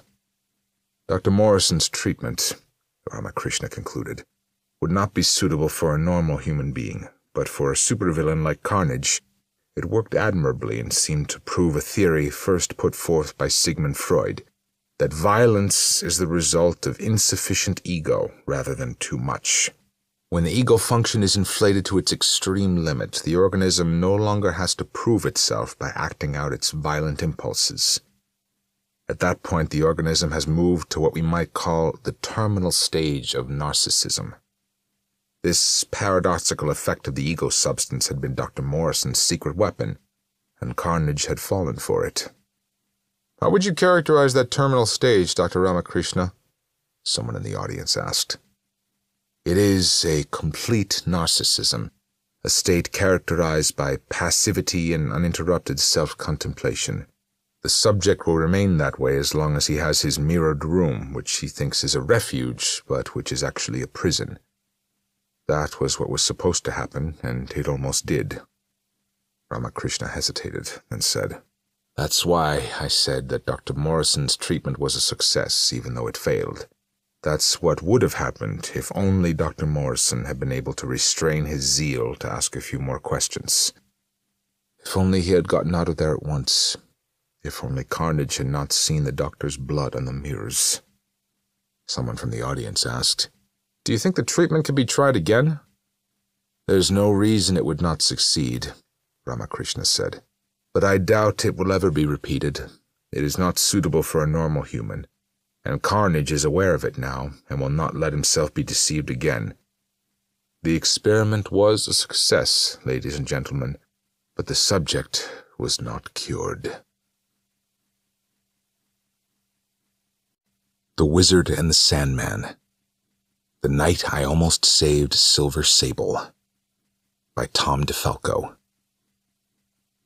5 jets had already crashed in Miami, and 3 more were headed toward the ground. A wide grin cut across my face as I glanced at the bodies pictured on the television hanging above Marty's bar. They were sprawled on the field like so much litter, writhing in humiliation more than pain. None of these people would walk away unscathed. Nah, they'd be haunted by this night for the rest of their lives. The memory would always be there, laughing from the shadows. Victories are soon forgotten. Defeats never leave us. But I didn't really care about them. Me, I was tempted to cheer. It was a great night for Dolphins football. The Miami team was murdering the bums from New York. I guess I must have been gloating a little too openly because one of Marty's other regulars suddenly stomped up behind me and jammed a gun into the back of my neck. Okay, I'll admit I had it coming. Marty's is a straight beer and shot joint just off Houston Street in downtown Manhattan. People in this neighborhood take their football, especially their New York teams, very seriously. I should have been more sensitive. After all, it ain't like I'm this rabid Dolphins fan. I just feel a certain kinship with places like Miami that have plenty of sun, surf, and sand. I'm especially partial to sand. You see, I'm Bill Baker, though most everybody just calls me the Sandman. A bunch of years back, in my wilder days, I was lying on a beach when I got hit with a massive dose of radiation. Instead of shriveling me like a thin burger on an open flame, the radiation merged me with the sand. It somehow gave me the ability to transform all or part of my body into pure sand that I could mold into any shape I wanted. I could also control my density, becoming as hard as concrete or as insubstantial as, well, a fistful of sand. Of course, the guy behind me wasn't particularly concerned with my past. He was focused on the present and didn't like me ignoring him.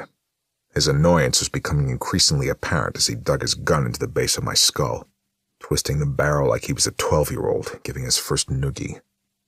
In an effort to be helpful, I willed that portion of my head to assume the consistency of quicksand. It immediately gave way beneath his pressure, swallowing the gun and most of his hand before he realized he should stop pushing. "The game's gonna play out in its own way, pal. We can't affect its outcome," I said, my eyes never leaving the television. "You want to fight about it or share a brew?" "I don't care about no game. My name's Pound and I got a message." My gaze dropped from the television to the barroom mirror, and I caught a look at the guy. Pound was tall, with the wide shoulders and brawny arms of a lifter who'd like to be admired. I knew the type. A bruiser who collected debts or imparted threats, imitating most people by his sheer bulk. A guy his size rarely had to throw punches. His experience on the receiving end would be even less. "Let go of my hand. You ain't gonna hurt me. You don't dare," Pound sneered, in a voice so low it almost masked his fear. "My boss has yours." My current employer happened to be a very special lady. The thought of her in danger made my blood boil. Or it would have, if my veins carried blood. I wanted to whip my head around, maybe yanking his arm out of its socket in the process. Instead, I reached for my beer and tore off a sip. "You got proof?" Pound didn't answer. He was working up a sweat, trying to yank his hand free, but his eyes jumped to mine when the back of my head assumed the shape of a vice. "Proof?" I prodded. "I got a number," Pound mumbled. He gave it to me, and I signaled Marty for a phone. Any other bartender might have been a little curious to see one patron with his fist shoved up someone else's noggin. Not Marty. He was a master at minding his own business. Never even gave us a second glance. That's one of the things I like about his place. The phone at the other end had barely started to ring when a cold and familiar voice cut in. "Good evening, William," the wizard said. "I've been expecting your call." The wizard.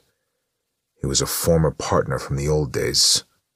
Long before I met him, he was a big brain who became stinking rich by inventing a whole bunch of futuristic gizmos. You'd think a guy like that would just lay back and count his bucks, but something made him want to devote his genius toward crime. I always figured it was an ego thing. He just had to compete with the costumed jocks, had to prove his brain superior to their superhuman powers. "Still there, William? A friend of yours would like to say hello." There was a slight pause, and then Silver Sable said without preamble, "I'm uninjured, Sandman. Do not be concerned and do not get involved."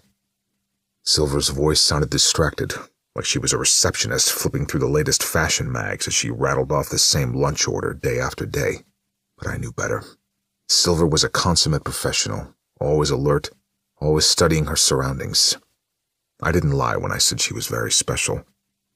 She ran an international private security force that concentrated on bagging wanted criminals and recovering stolen property. Her operatives were known as the Wild Pack, and I was a member. She tossed me a lifeline a few years ago when I really needed it, giving me a chance to redeem myself for my days as a criminal. It was a debt I could never even hope to repay. "How'd this happen, lady?"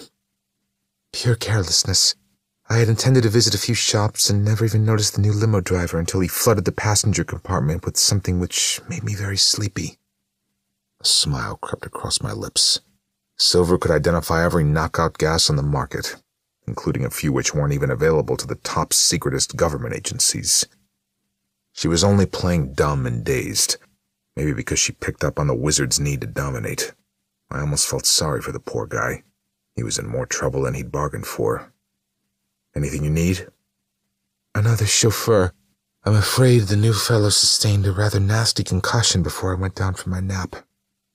Hey, a voice growled behind me. What about my hand?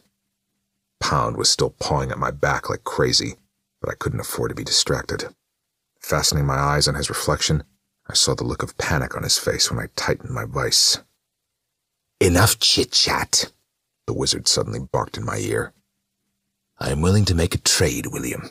Mr. Pound will assist you. I look forward to seeing you again, he added as our connection died. My hand, Pound snarled. What about my hand? We'll discuss it. I stood, snagging Marty's attention. Mind if I use the back room? Just so long as you clean up after yourself. Sounded like a good deal to me. With Pound dragging behind like a kid in a toy store, I marched through the bar, trying not to block anyone's view of the game. Me, I'd lost interest.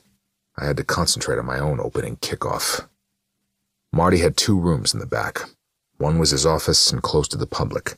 The other doubled as an occasional storeroom and the site of a weekly high-stakes poker game.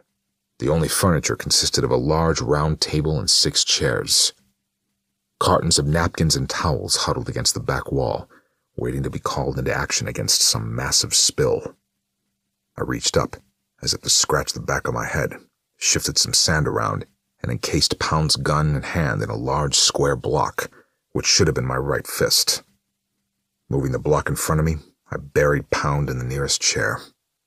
We locked eyes over my forearm as he made a sincere effort to regain his composure, bluster filling his cheeks like a circus balloon. You don't scare me. I don't? You ain't never gonna see that woman again, Sandman.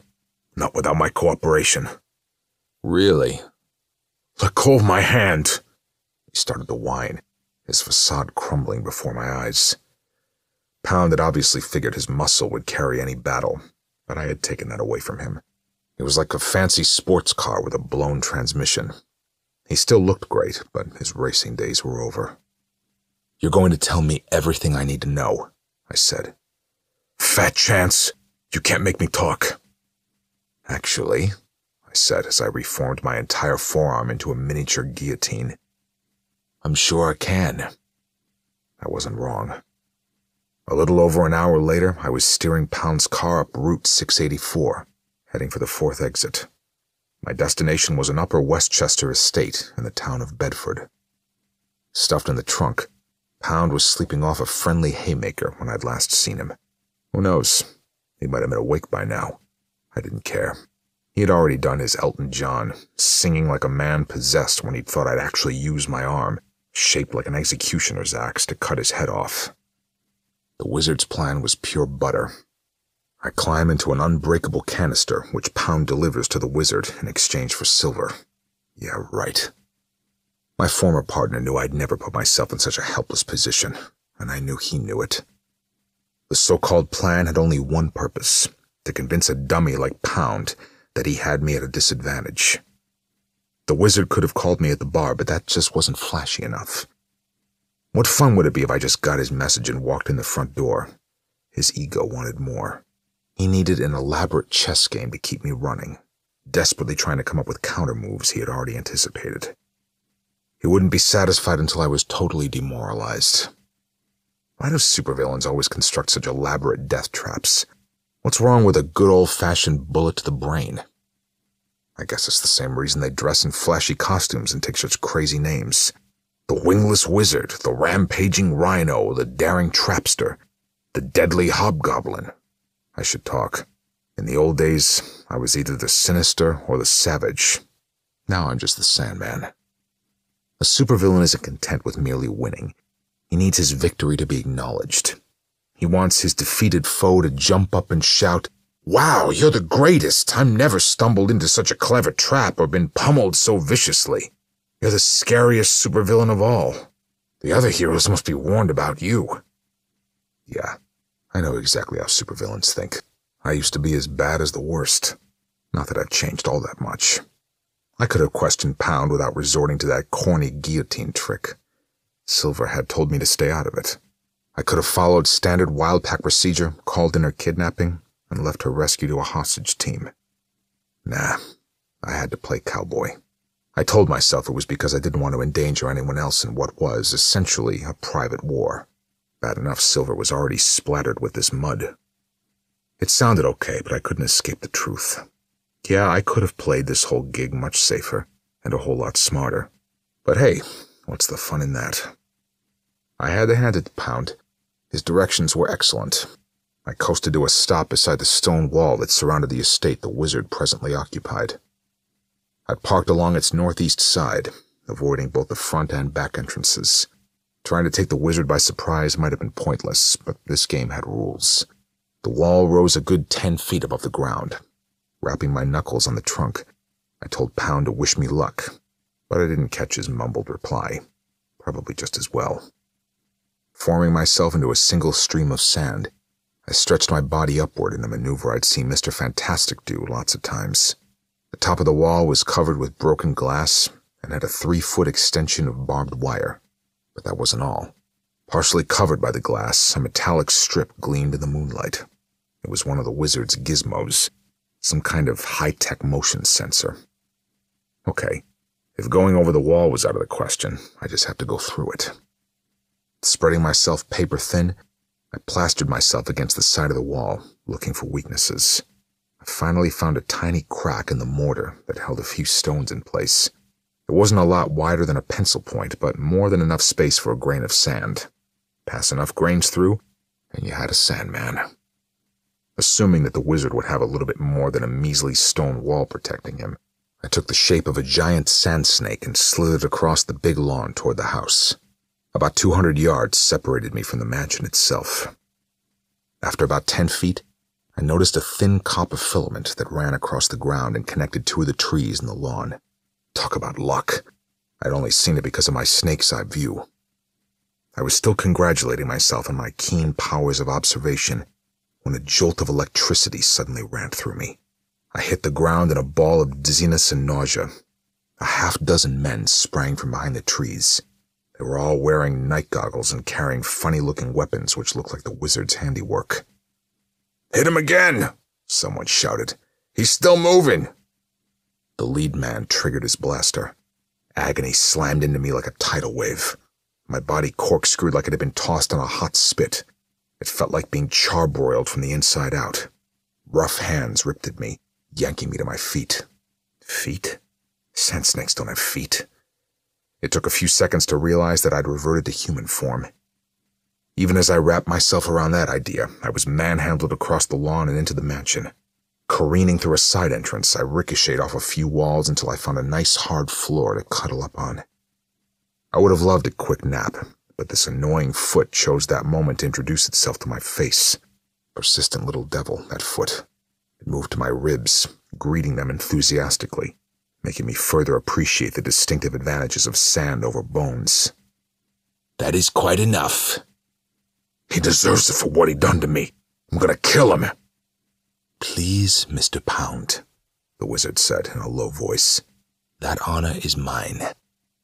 I rolled to my side so that I could look up. I expected to see the wizard. Pound was a surprise. His face and hair, stained with oil and grease, was leaking sweat like a rusted steam pipe. Kicking a helpless man must require a lot more effort than I would have thought. "Love what you've done with your hair, Pound," I said. He made a move toward me, as if to resume soccer practice, but the wizard cut him a look that could have melted steel. Dressed in a suit the color of fresh cream, with a mocha shirt and a chocolate fudge tie, the wizard looked like a fancy cup of coffee. He had a dopey grin on his face. He was obviously enjoying himself. Hey, it's not every day you get to link up with an old teammate. "Mr. Pound is rather annoyed with you, William." I would not continue to antagonize him. Some guys just can't take a compliment. I knew he wanted me to ask how Pound had gotten out of the trunk, but I merely smiled. The silence lengthened. "In case you are interested, Pound's car and his right shoe were equipped with homing beacons," the wizard said, irritation creeping into his tone. Your efforts to catch me unawares were quite comical. I ain't no Seinfeld, but I've always been good for a few laughs. The wizard's military wannabes were standing behind me. We were in some kind of game room. A pool table lounged in a distant corner, and the heads of dead animals stared down at me from the walls. I figured that the next spot on the wall already had my name on it. This place come furnished? An odd question, William, when I am sure you have so many others on your mind. Actually, I am curious about one thing. Triumph flared in the wizard's eyes, filling them with a smile which never quite reached his mouth. What is that? You catch the final score on the Jets game? Like an old circus horse counting out his numbers on the ground, Pound put his foot back to work on my chest. Just my luck. A high-scoring game. As he moved into double digits, Pound began to lose enthusiasm. Or maybe he was just losing count. Either way, the wizard had grown bored. Get the woman, Pound. Pound aimed a final, half-hearted swipe at my face and headed toward a staircase that stood outside the room's doorway. The wizard glanced meaningfully in my direction. Two of his goons pulled me into a standing position. I am very disappointed with you, William. You and my mother both, I said. What's the deal with the lady, wizard? I'm the one you want. You don't care about Silver Sable. Why didn't you just come after me? An example needed to be made, William. At last, the smile had finally reached his lips. You cannot be permitted to switch loyalties from me to her without the appropriate consequences. As a former associate, your actions reflect on me. Have you no idea how foolish I appear because you have taken on this role of common mercenary? Come on, man. Nobody holds you responsible because I ditched out on crime. Wrong, William. Very wrong. I swear I could almost see the raging beast that had twisted a millionaire brain boy into a criminal genius. No wonder the spandex set couldn't keep the wizard down. Nobody could ever cage or crush a creature like that. He'd always be back. As this dawned on me, I suddenly stopped breathing. The wizard began to laugh. This moment, William, he managed to gasp out. This single moment has justified all the time and expense devoted to the entire enterprise. I wanted to smack him down with a witty comeback, but I couldn't. He was right. He had already gotten all he needed from me. I was still trying to figure out what I should do next when the room suddenly exploded with gunshots. Reacting instinctively, I yanked at the two men who were holding my arms, bringing their heads together with a satisfying crack. Everybody else in the room, including the wizard, was diving for cover. This way, Sandman! Silver Sable shouted as she pumped another round into the room. I dove through the doorway, joining her in the hall. A handful of the wizard's lowlifes were scrambling into rooms to our right, and I could hear footsteps approaching from the front entrance. The left seemed clear, so we raced for the sliding glass door at the end of the hall, hoping it led to an outdoor porch. I thought I told you not to get involved. Nice to see you, too, I said. If that's Pound's gun, you'd better check it for sand. She roasted me with a quick glance as she threw the door open. A gust of warm air rose in greeting. I had to admire the wizard's sense of style. The mansion came with its own indoor pool.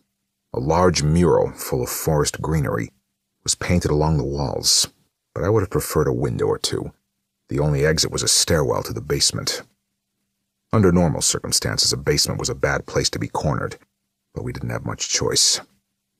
You shouldn't have come, Silver said as we jostled downward. You only complicated the situation. Oh, sure. I suppose you had everything under control. You didn't honestly believe that I fell for the old switch-the-chauffeur ploy. I got in a tip that the wizard was going to try to use me to reach you.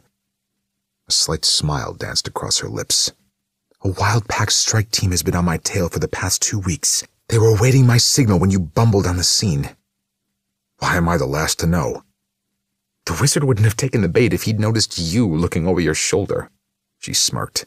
And naturally, I didn't want to risk the reward posted on him. The basement consisted of a single corridor which seemed to run the length of the house. Little storage rooms branched off the main walkway, but I was focused on the second set of stairs which lay dead ahead. Unfortunately, a squad of his hardbodies had already come around the house to use that stairway to intercept us. It came armed with those special zappers that turned my insides earlier. Having run out of options, Silver and I ducked into a utility room near the mansion's midpoint. An idea began to form when I saw the 3 gas burners that heated the joint. "How long will the pack wait for your signal?" I asked Silver. "Too long," she said. "I'm down to my last bullets." "Okay, I guess it's showtime," I said as I shaped my arm into a large wrench.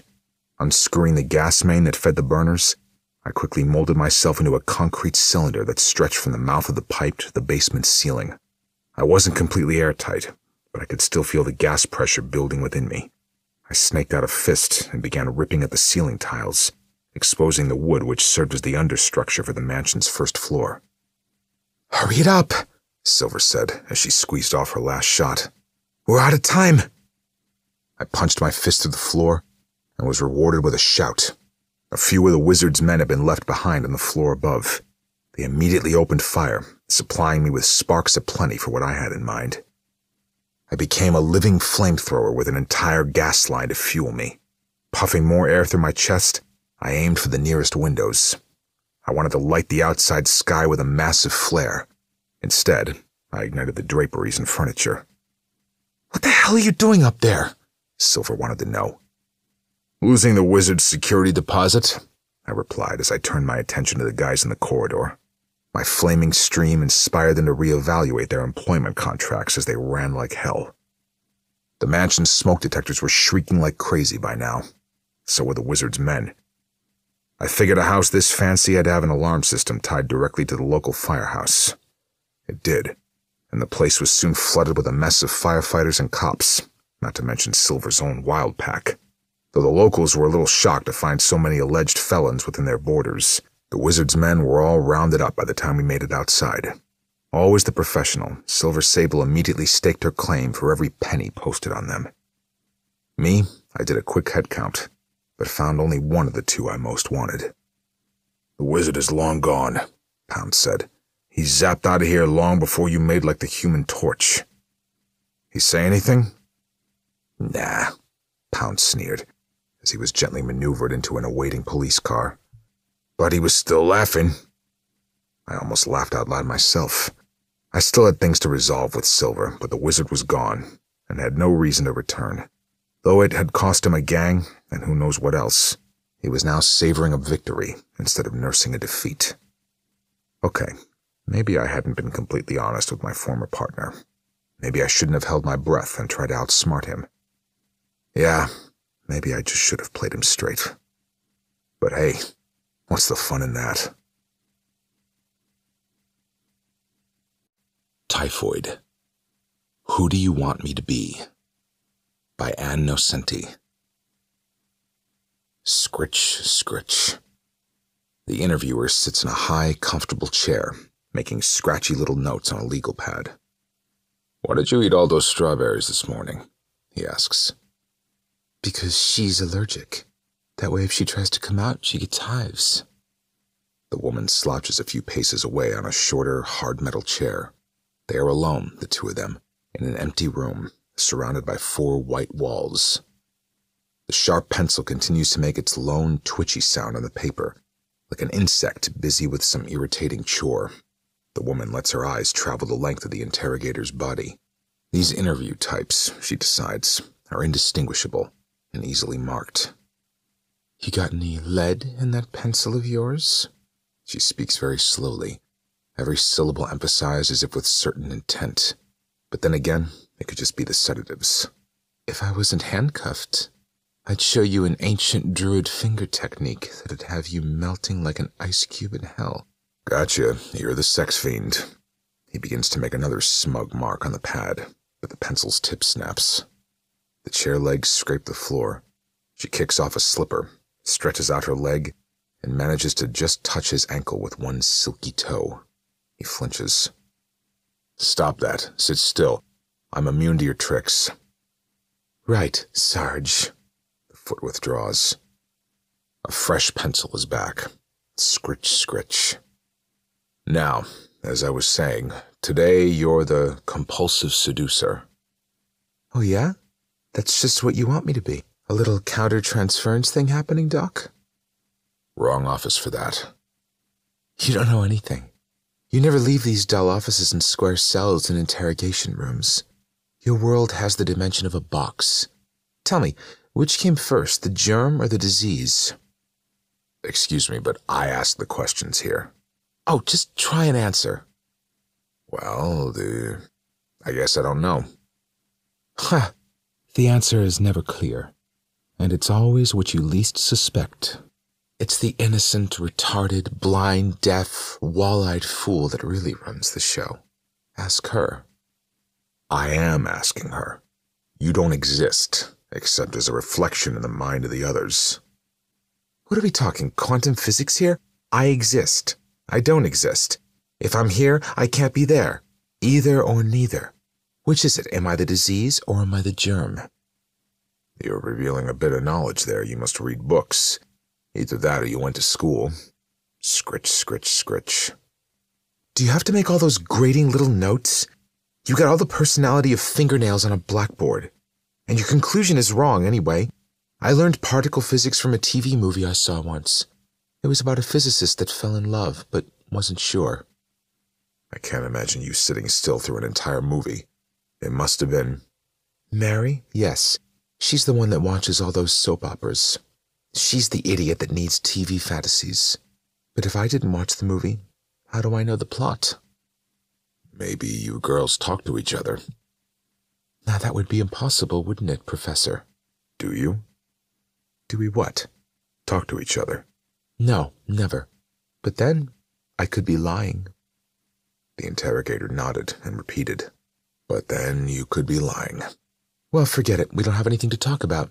We don't like the same things. We live in different movies. Oh, really? Then tell me, is it just you that enjoys violence, or do the others enjoy a bit of blood as well? Now, why would I answer that and invite complicity? You're all the same. Stupid. Shrinks, cops, jailers, wardens, all the same. Stupid. And what would we do if we were smart? You take advantage of hot, willing flesh and how crazy it could make you. Stop that talk. Ooh, yes, Captain. Right away, Captain. You don't want me. You haven't been staring at my body, sneaking glances at my flesh. The interrogator began to have trouble focusing on the captive's eyes, as if her eyes were a scrim on which a projected color went in and out of focus, and several different beings peered out of those changeling orbs in turn. At times, the eyes were certainly light gray, only to deepen in the next moment to a red-brown. You know, I am here to help you. I'm not one of your enemies. Enemies? Real or imagined, Doctor? Wouldn't that be evidence of paranoia? Is the patient exhibiting a bipolar state with hallucinatory features? Don't be ridiculous. You run from my every attempt to... Uh-oh. I think it's a dissociative disorder. Yes, she's one sick... Please, can we get back to... Or perhaps she's in a psychogenic fugue state. No, I think perhaps she was just dropped on her head as a child. That's it. The old bounced baby syndrome. You're impossible. Could I continue, please? Why not? Thank you. Now, why don't you try answering one question honestly? Like that game? Are we going to play truth or dare? I'll take the dare. Okay. Dare to tell the truth.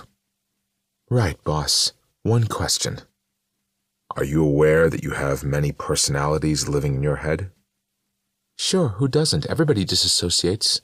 Hey, it's great. I mean, I got this one chick in me, this boring one, this walker. She pays the bills. She does the banking. She does all that niggling stuff I can't be bothered with. Wouldn't you like a bill-paying robot all your own? And when we get in trouble, why, there's always sweet, innocent Mary to bail us out. She gets us our sympathy. She's the baby. I hate her, actually. She gets all the dreams. It's not fair. I never get to dream. But what the heck? She cooks, she cleans. I don't gotta do that. Mary is the closest to the pain and the furthest from knowing why. She's blind and her face is right up in it. Walker's the one that knows all. She's the gatekeeper. Now, if we really get in trouble, there's always Bloody to protect us. She doesn't care about all that inner life crap. She just keeps us alive. And you? What do you do? Me? I get us laid. Guilt-free sex. All those slaves to do the dirty work, and I just have fun, fun, fun. Tell me, wouldn't you like to be me? It's still you doing the boring things. Nah, not to me it ain't. Ha, but I know what note you just scribbled down there now, Daddy-O. I can just imagine you using big, lumbering, cumbersome words like compartmentalized and recidivism. Taking notes is the stupidest thing I've ever seen. Oh, really? I'll read you one note. In the course of this interview, you've called me boss, captain, professor, sarge, doc, and daddy-o. What do you think that means? Nothing. It means nothing. By the way, look at your arm. Strawberry hives, I believe. Shut up! This is boring. Her voice climbs an octave with each phrase. You're not the one that's got to go back to a